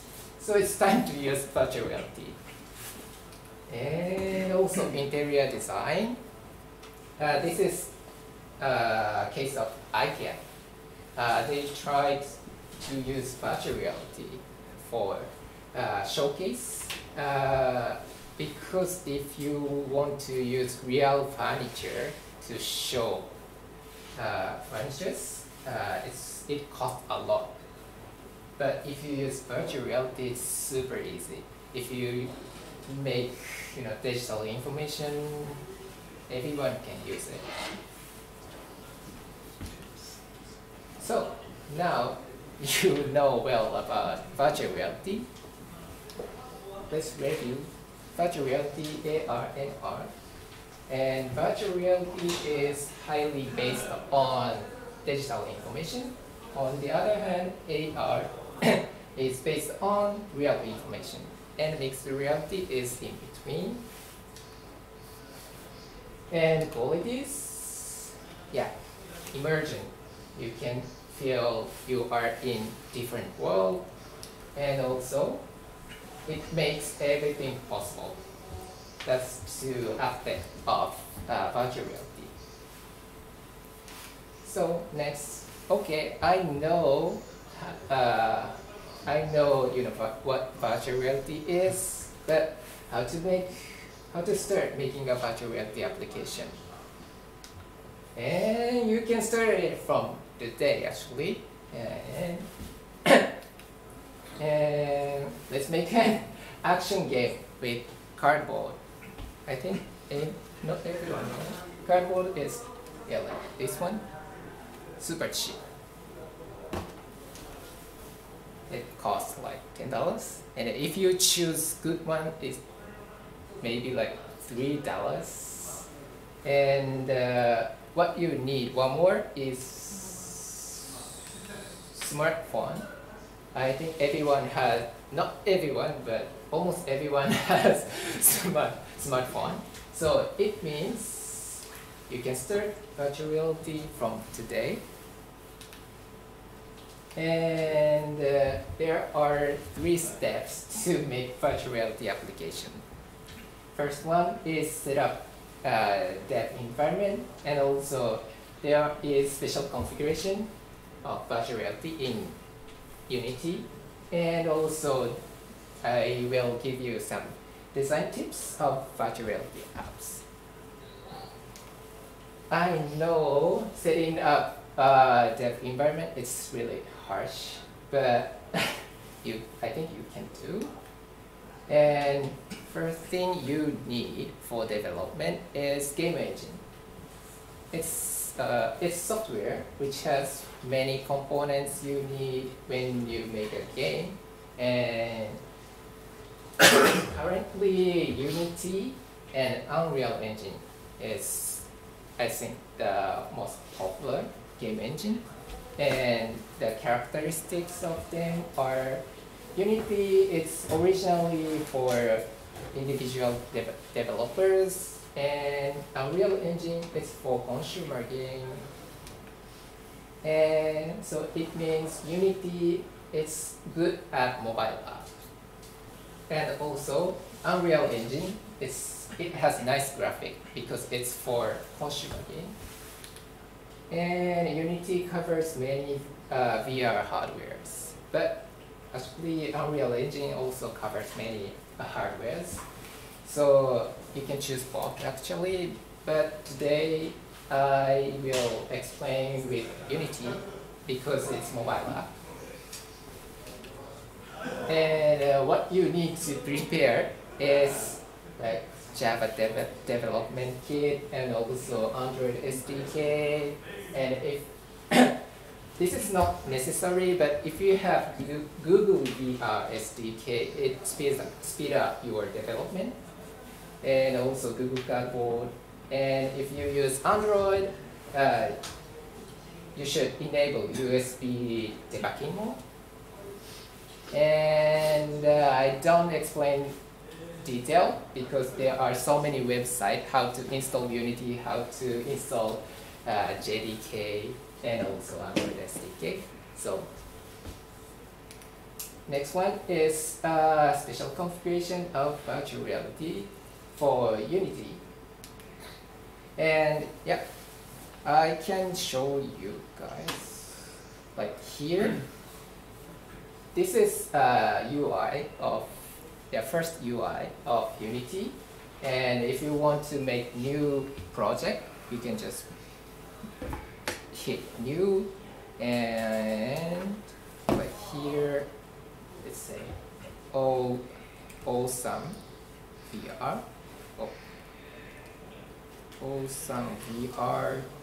And if you create project, it takes like 10 seconds to make project. And yeah, here this is the UI of Unity. Yeah, there is nothing, of course, like this. But normally here, this is called scene, and this is called game. And this game actually show what users see. And for example, if you create cube like this, you can see cube here. And if you want to move, you can move like this. And if you want to make virtual reality application, just hit file and build the settings, and there is configuration of which platform do you want to build. And the default setting is first PC, so, and I want to make it on Android, so just switch platform. And there is layer setting here. And the cool thing of Unity is if you want to start virtual reality, there is XR setting. And here, virtual reality supported. And if you want to make virtual reality application, just hit here. And if you want to make it with cardboard, add cardboard. That's it. So you can make a virtual reality application from here. It's super easy. And yeah, I made, actually what I did is only 2 steps. Switch platform and also make checkmark on virtual reality support. But what does virtual reality support mean? It means 2 things. First one is all VR rendering to head-mount display its device. And second one is all head tracking. And first one is when you make application on Android, of course it has only one display, right? But if you make click on virtual reality support, it split display into 2. And also head tracking. If you want to do head tracking by yourself, you have to write code, get sensor information from smartphone, and also reflect that data to camera. It takes a lot, but if you make check mark, yeah, Unity will do everything. And so yeah, that's finished configuration of virtual reality setting in Unity. But I think it's too sad to finish this section. So, I will explain how to speed up your development of virtual reality. First thing you can do is, use public asset. In Unity, there is asset store, and it sells many components. And today I will use the 3 dungeon. I don't know how to how to pronounce, but maybe dungeon. Dungeon and fantasy monster and skybox. And and here I already imported that those 3 assets, and I didn't do anything. But here, so if you use asset well, first I want to change sky of virtual reality environment, and there is lighting setting here. And if you change lighting to this one, yeah, it makes big, huge change. And there is a field here, and if you put field here, yeah, now you can see field. And also you have sky already. And for action game, you need skeleton, not zombie. And there is, which one? Yes, skeleton is here, like this one, but now it's super small, so let's make it bigger, like this. So yeah, now it looks really nice. If you use asset well, yeah, you can make application really fast. And one more thing, as I said, if you use Google VR SDK for Unity, it speeds up your development also. And it contains editor, emulator for Unity, and also it contains gaze cursor and gaze input system. You can download it from here. And so, what is editor emulator? But now, if I play this game like this, I cannot move, I cannot move from here. But of course, for virtual reality, user move, their head like this, and we need that kind of simulator. But in Google VR SDK, there is nice tool, and I already imported Google VR SDK, and in Google VR SDK, there is ZVR editor simulator, and it can, if you use that asset, you can simulate users input actually. That's really nice, and only you have to do is just make empty object and move main camera to that object. And also this ZVR editor simulator should be children of camera container, empty object. So now, if I play, I can do this kind of thing now. Without this ZVR simulator, when you want to check something, you have to build on Android. But it takes like one minute. Yeah, of course it depends on what application you make, but this definitely speed up your development.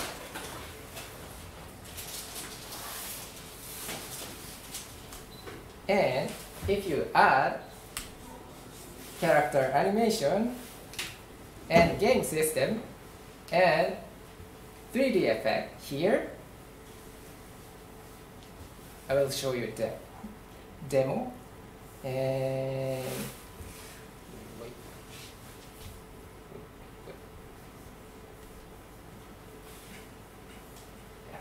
This one.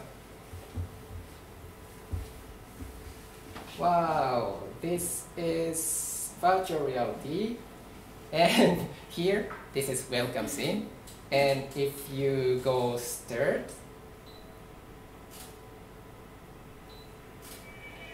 wow, there are so many skeletons. Wow, and if you want to kill, you can kill like this. Wait. Like this, and there's skeleton here, and if you get damage, it's like this. My life is maybe only 4, so if you get 4 damages, game over. That's it.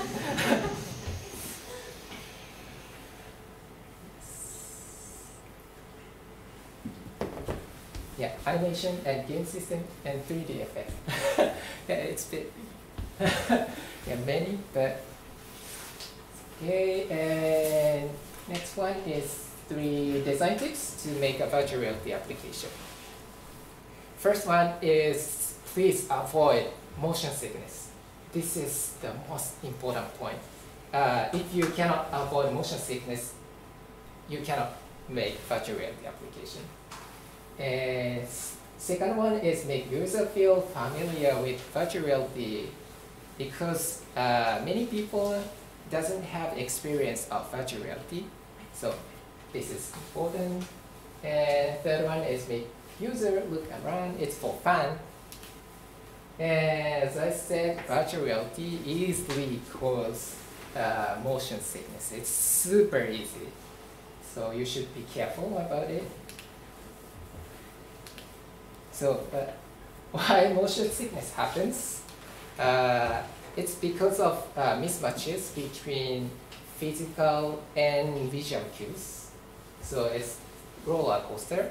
And if you play roller coaster game in virtual reality, your eye think, okay, it goes right. But on the other hand, your body doesn't move, of course. So this mismatch causes motion sickness really easily. And how to avoid motion sickness? It's one tip is please never stop head tracking. This is the most important point. And if you freeze your head tracking 1 second, it causes motion sickness, even for 1 second. So, and also you should be careful of smartphone performance, because smartphone doesn't have superpower. Yeah. And a bad case is if you instantiate many objects in one scene, and if you do not destroy object in proper timing, yeah, your smartphone performance decrease. And let me show you a quick demo. And yeah, this one. And if I play this one, this is kind of extreme version of my game, but it has many skeletons like this. If you do this kind of thing, smartphone performance is not enough to process those things. And yeah, oh, it's not so slow now, but if I play for like 10 seconds, oh, yeah, it's not smooth enough, I think. And there are so many skeletons here. Oh, now it's really slow, right? So if you do this kind of thing, yeah, so bad. But of course, this is super extreme case, but you should be careful. And next one is good case. Good case is instantiate the proper numbers of object and destroy unnecessary object in proper timing. Like this, if user kill skeleton, you should destroy object. And also one tip for motion sickness is please use constant velocity. So as I said, this is roller coaster, and roller coaster has acceleration and also deceleration. So it causes motion sickness easily. So, but this means normally roller coaster in virtual reality is horrible. If you play for 1 minute, you can understand. But if you don't have acceleration, how do you move in virtual reality? There are two solutions. First one is just stop user's motion. This is super easy, but not so good. And next one is use teleport. If you use teleport, no acceleration and deceleration. And next tip is make user feel familiar with virtual reality. As I said, many people don't have experience of virtual reality. So it's like this. Bad case is like this.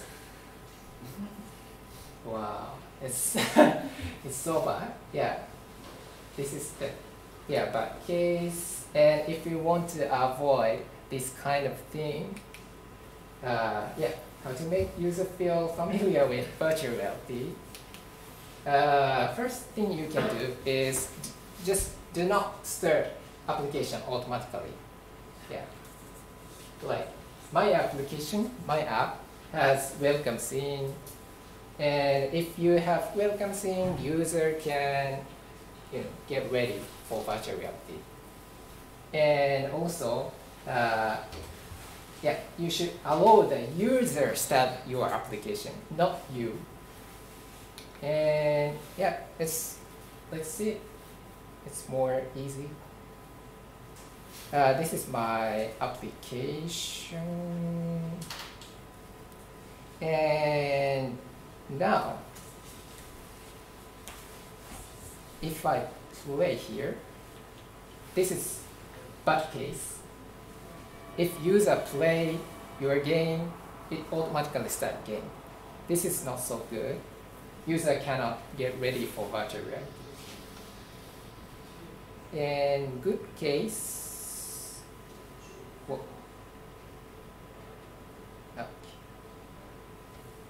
good case is just prepare a welcome scene like this. If user start to play your application, and nothing happened, and the user can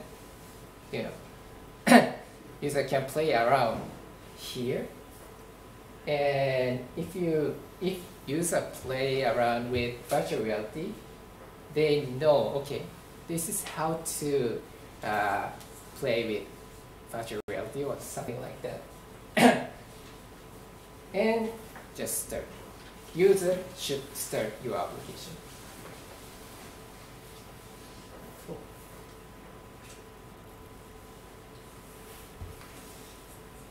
And one more thing is give feedback if user do something. It's quite straightforward. If user kill skeleton, you should make some kind of 3D effect. It's really easy to make effect. So so far, what I explained is just for good user experience. But now it's time to make your application a bit fun. And yeah, how to do it is just make user look around virtual reality environment. Because if you like this, wow, you can make a surprise if you make user look around. For example, if user see here, this side, and if you render some scary thing like ghost, and if user look back, and you can make surprise easily. Yeah, that's one simple tip. And if you start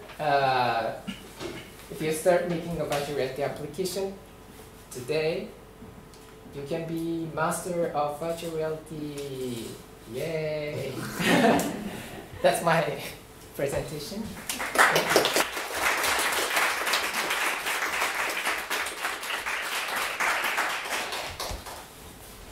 Cool. Any questions for Toru?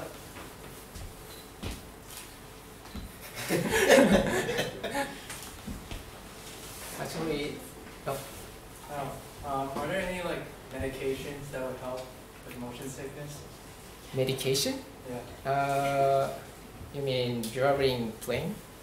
Like something to drink beforehand before you do VR development, just in case you get the motion sickness? I think, yeah, if you are not healthy, if user is not healthy, of course you should stop user to play virtual reality. And also, if you feel some motion sickness during playing virtual reality, you should run. Yeah, actually, that's really simple solution. But if you move your body, yeah, it makes you feel better. Yeah, maybe if you if you see some articles, maybe it says different thing. But my solution is just run. Low tech solution. Any other questions? All right, another round of applause. Okay, hi guys, my name is Denam Kim. Today I want to talk about the mini blockchain. Today, actually, I want to talk about the blockchain itself, and I'm going to introduce a really small blockchain app you can run on your own web browser. Is there anybody who doesn't know about what blockchain is? No? Yeah, everyone knows. First about me, I'm majored in electronics engineering, BS, and I majored in embedded system design in master's degree. And because I'm really interested in designing and building up the embedded system, so I actually built up like a four-leg robots or some Bomberman game player or Tetris players. And yeah, of course, I worked at a really quite big company in Korea. Is building up the cooking jar, but it was not so good for me. So I changed my tech careers to the web tech, and so that's why I came here. And I worked in software companies in the past 9 years. So now I'm here to find out better opportunity for the future. Okay. The outline of this presentation is blockchain, of course. The first block is about blockchain itself. And the second block is we'll play with the real demo app if you have a laptop, and then you can access later. So, so many keywords about blockchains today. So, but I want to concentrate on just a few things. It's blockchain and block and proof of work and transaction. It's really small things. Yeah. And blockchain is invented by Satoshi Nakamoto in 2008 for the cryptocurrencies, Bitcoin. But I don't know, and actually she did build up the blockchain, but it doesn't matter. But is working on the world, and so I think it's changing the world, ecosystems, whatever. So is already the blockchain is now growing so fast and can be applied to the many different kind of fields, and not just only finance, banking, and even healthcare and the IoT field.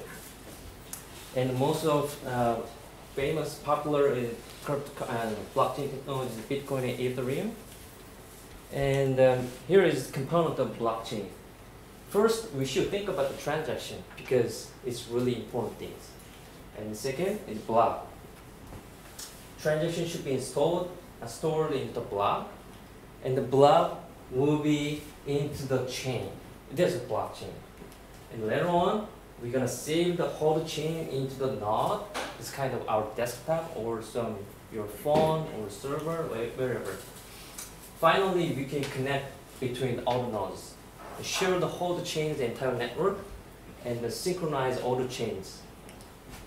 So today, I want to talk about just 4 blocks here. Just simply, why do we need a blockchain? It's a really serious question. Because as I mentioned already, it's creditable and verifiable transaction. Because our world is working on transaction. If I send some money to somebody, and that must be verified and creditable. If the transaction is not verified and creditable, we're not gonna trade something. We're never gonna trust anybody in the world.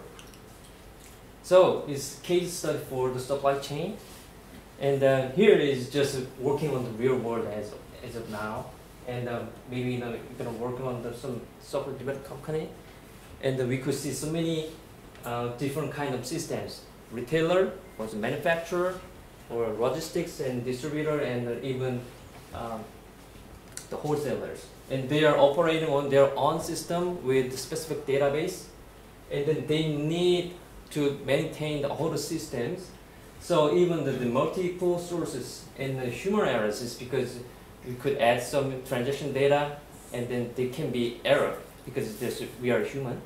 And also the fraudulence and vulnerability, and the cracker attack the server or some kind of security issues, and then whole data will disappear, and then nobody knows what will happen. And then even the higher cost, because maintain the whole services and check it out, all the data. Okay, is the manufacturer created something or send something to the logistics company, but logistics company have to find out is it really right things from the database. And the wholesalers have each their database and checked out all the things. Is this actually valid data or not? It's really cost.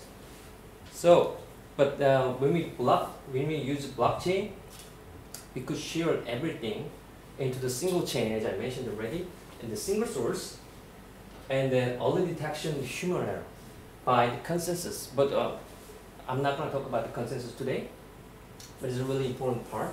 And also security is really hard, and it's actually impossible to kind of attack specific data into the chain, into the block, because all the blocks is connected and also depend on the previous block.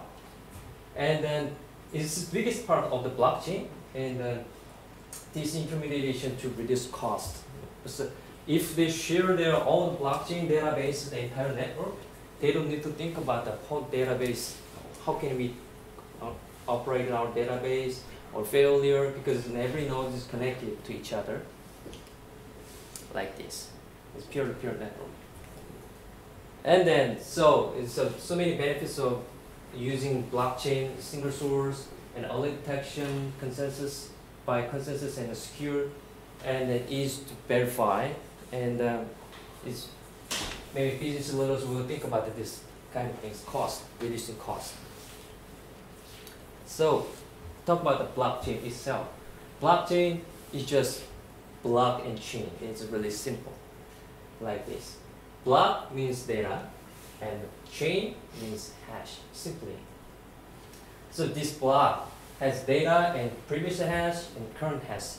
It's a timeline, and some new blocks added here, one by one. And then each block is just have a relationship between two blocks. Its current hash will be passed to the next block. The next block will take this hash as previous hash. So there's something changed in this block, and then later on we can validate that is actually right or not. It's really important. So when we create the hashes, we use the SHA-256. But I don't know, it's just, I didn't research this academic stuff, but you can find out through the Wikipedia, and so there's a lot of SH2 series there. And the reason that we use the transaction is, this is real world. This real world is just so we can find out. So for example, here's a bank. We can send some money to Bob, and Bob will know, oh yeah, Alice sent me that money. And then also Alice, oh yeah, the money is actually received to my friend Bob, because there's a bank. But in the digital transaction is easily copied, and then or some remove or some send more money, and then actually there's no evidence. Maybe later on the Alice is cheated on some transaction, and even some people can hijack the data. So we can call it the digital ledger to solve the issues. And Alice send the money to the Bob, and then the transaction history will be saved into a ledger, digital ledger. And the digital ledger also shared with other people, and we can call it node.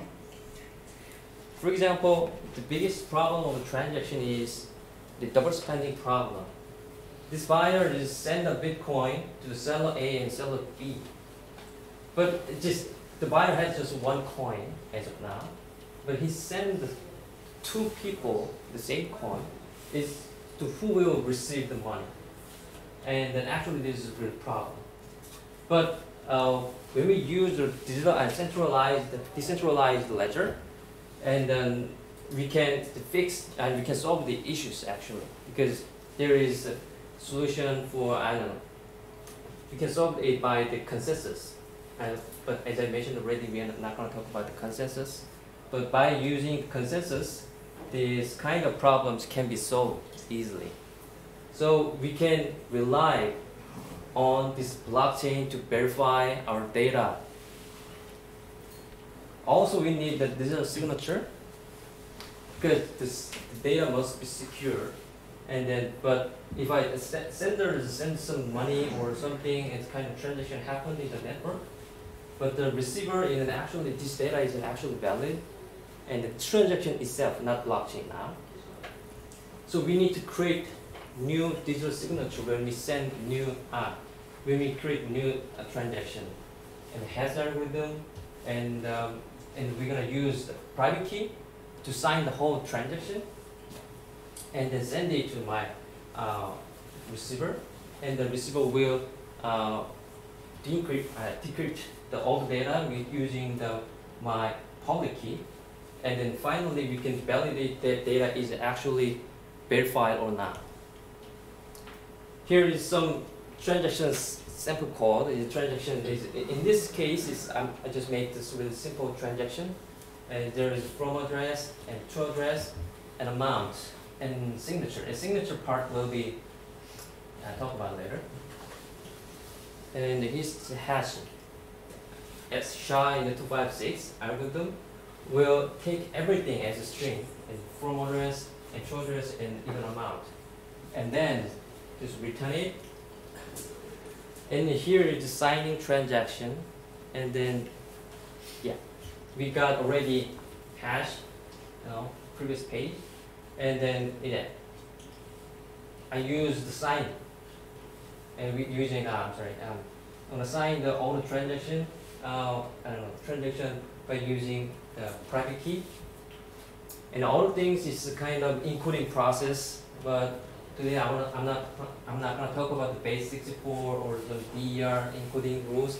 Everything is you can find out through the Wikipedia. It's really specific and detailed information there.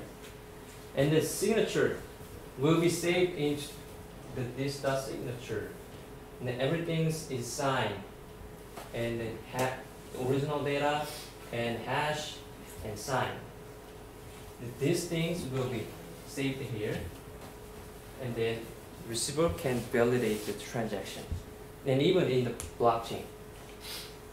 So we should validate signing because receiver need to find out if the data is actually true or not.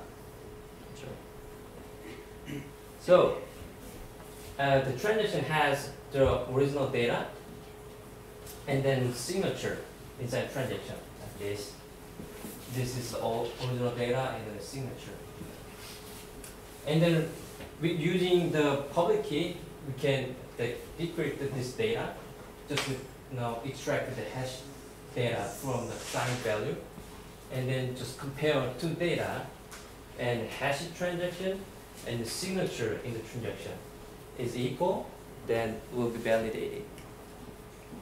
Here is source code, and its validate function is check out some address and signature.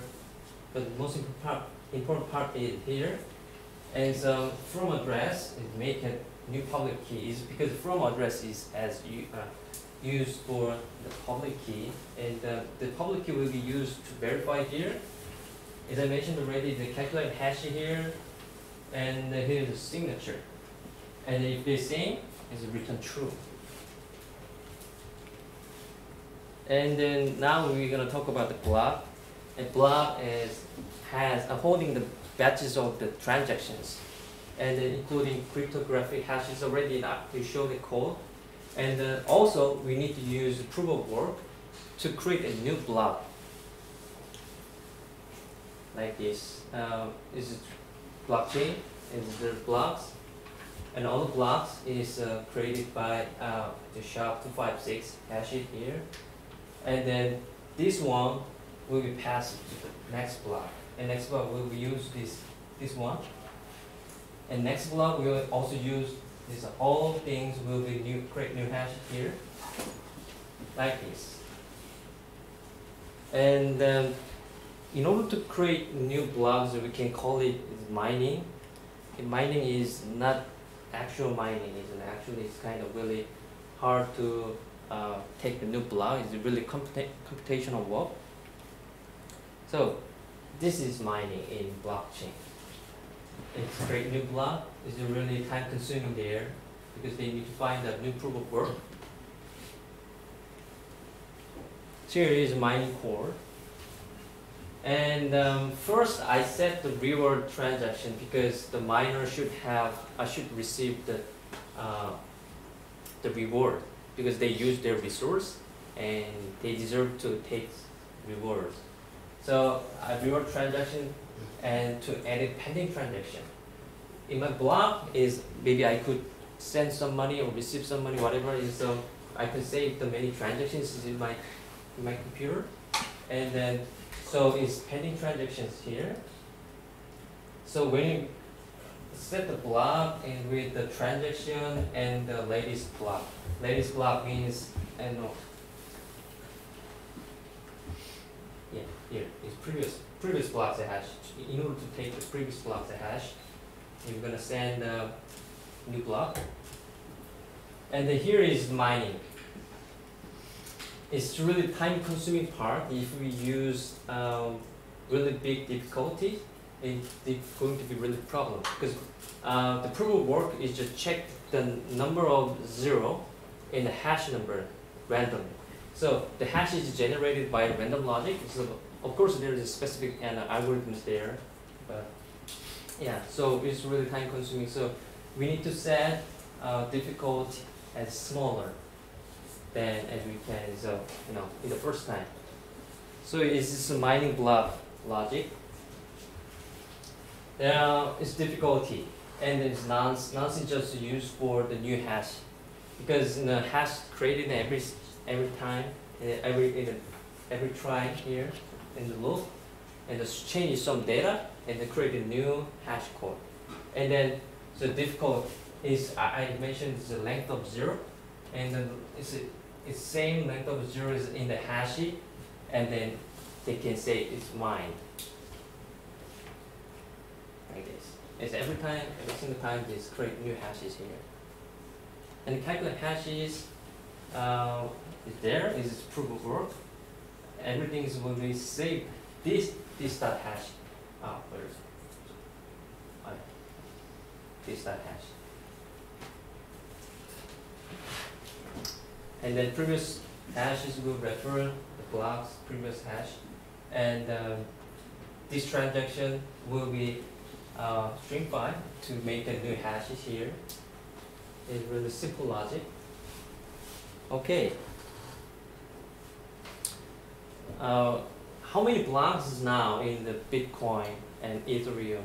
And have you ever thought about that? So many blocks. Yeah. As I mentioned, the blockchain came out to the world in 2008. But I searched out this site, and it's over 550,000. This is really smaller than the Ethereum. Ethereum is 10 times bigger than blockchain and Bitcoin. It's because there is some algorithms in the Bitcoin. Bitcoin has can create new blocks every 10 minutes, and also the block. Bitcoin is designed for the payment system only, but Ethereum it's designed for the computational things. For example, not just only for the payment system, or many different kind of transitions can work on the Ethereum. So Ethereum also can create new blocks in every 10 seconds, and also there's automatic difficulty adjustment inside the logic. So Bitcoin is getting harder and harder to take the new block, but Ethereum is flexibly take the new blocks. That's why Ethereum's block is 10 times bigger than block and Bitcoin. Okay, now it's play demo, and if guys have a laptop, or doesn't have anyone, okay. This is URL, and I'm gonna show you the demo from now on. It's really simple blockchain app. Okay. Anyone want to access it here? No? Please don't access the mobile phone. I didn't use. Oh, okay. Okay. The design will be broken because I didn't use the Greek system for the mobile phone. And then, yeah, later on I will fix that. Here is my blockchain app. It's simple work. Working on the browser. Yeah. When we log in here, and just Genesis block will be created automatically, and there's nothing. It's really empty stuff, and yeah, Genesis block just nothing transaction. And also I don't have any coins because I didn't I didn't mine any blocks. And then I'm gonna add new blocks here. Yes. And I got 100 coins. And when I see this, it's so, oh my gosh, I'm gonna be rich. It's so many people try mine, blocks every day using computational power. And there's empty block, but as you can see, the hash is depending on the previous one. This previous hash is this block's hash, and this block's hash will be this block's previous hash. So it's connected the whole of blocks in the chain. And here is transaction information because I mined new block. I got 100 coins for my rework. Here it is. And from address is still no address because the blockchain system gave me 100 coins. And then also I'm gonna add some.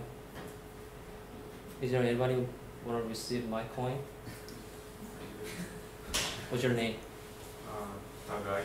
Tagai. Is it right? Yeah. Okay. Yeah. And then actually in the real world, I need to add the public key to the actual address. But for demo, I don't have that one. Okay, you gave me the name. I'm gonna give you 200 coins. That'll be fun. And then just pending transaction. And before we add this pending transaction to the block, and then I can delete it. Okay, let's see. Don't worry about it. I'm gonna give you 200 coins again. And here's the pending transaction. I'm gonna make a new block here, Yeah, and then this red one is just is a negative number from my account. So I sent my 200 coins to Tagai, and I received 100 coins again for my new block. So inside transaction, we can see some information here. Yeah, Tagai, and I gave him 200 coins, and here is I received 100 coins. And then if somebody tries to change this block to be rich, for example, like this, I want to be rich, okay, more, okay, yay. But some block doesn't work like this. Entire blockchain is not valid to be read. Also, which block is not valid is here. This block is broken. So this chain must be rubbished because it's nothing, because it's cheated. And then so I'm gonna make it back. And the coins, yeah, everything's working well. Yeah, this is my blockchain demo app, and yeah, as you can see, oh, also here is another information. Maybe after later on is you can access the URL, and then you can see the public key and private key, and everything will be saved into your local storage of your browser, not an actual real database. So if you want to remove here, and just Chrome browser and application here and local storage, and you can remove everything later on. Also, we can use set the difficulty. As I mentioned, the difficulty is really serious parameter, and the 2 is enough. But if I if I set the 5 or 6, and then we need 6 number of zeros. Digit, 6 digits of number, 0. You're gonna be really time consuming and computation. We need more computational power. For example, if I add this, it's not, yeah, it's working on. And also, I'm sorry. So, that was my mistake. And you can, as you can see, is CPU will take. This Chrome browser will take the CPU 100%. It's maybe in a minute. Is my laptop will be burned out, so I should stop right now.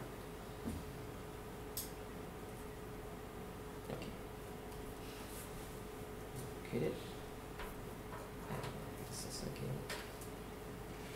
Okay. So we need to set the difficulty to. And then after you're testing, you want to delete everyone inside in this app, just click here and everything will be deleted simply. Okay, thank you for coming today, and I hope you enjoy the primitive stuff in blockchain with my app. Okay, thank you.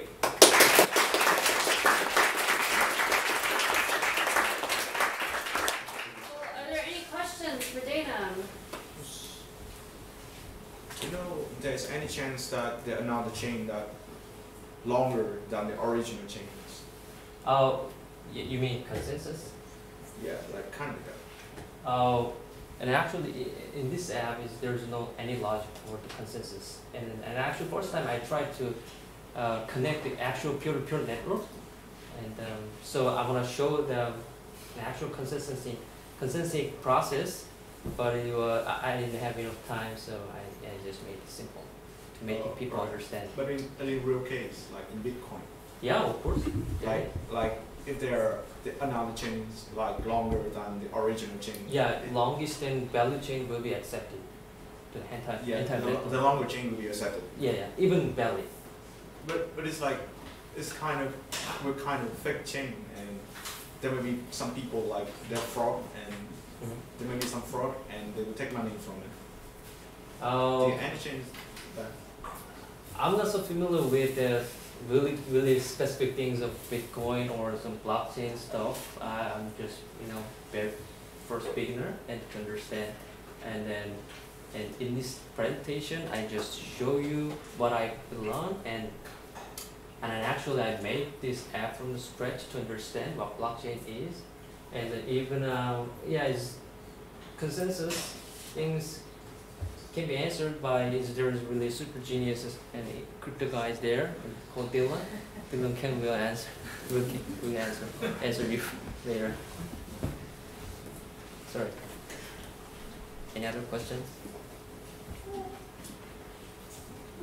Big round of applause.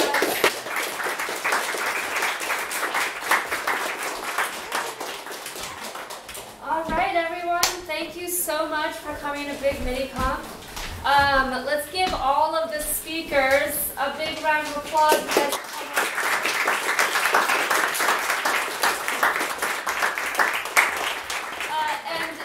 Before y'all leave, a few things. I want to take a group picture, so please don't scurry away. I want to capture everyone. There are some snacks and drinks on that table over there. Please help yourself. Please make a friend. I don't like going to meetups where people just come, watch, and then leave. If you guys could make a friend while you're here, add someone on Facebook, follow someone on Twitter, add Code Chrysalis on Instagram. Please do that. And yeah, thank you all so much.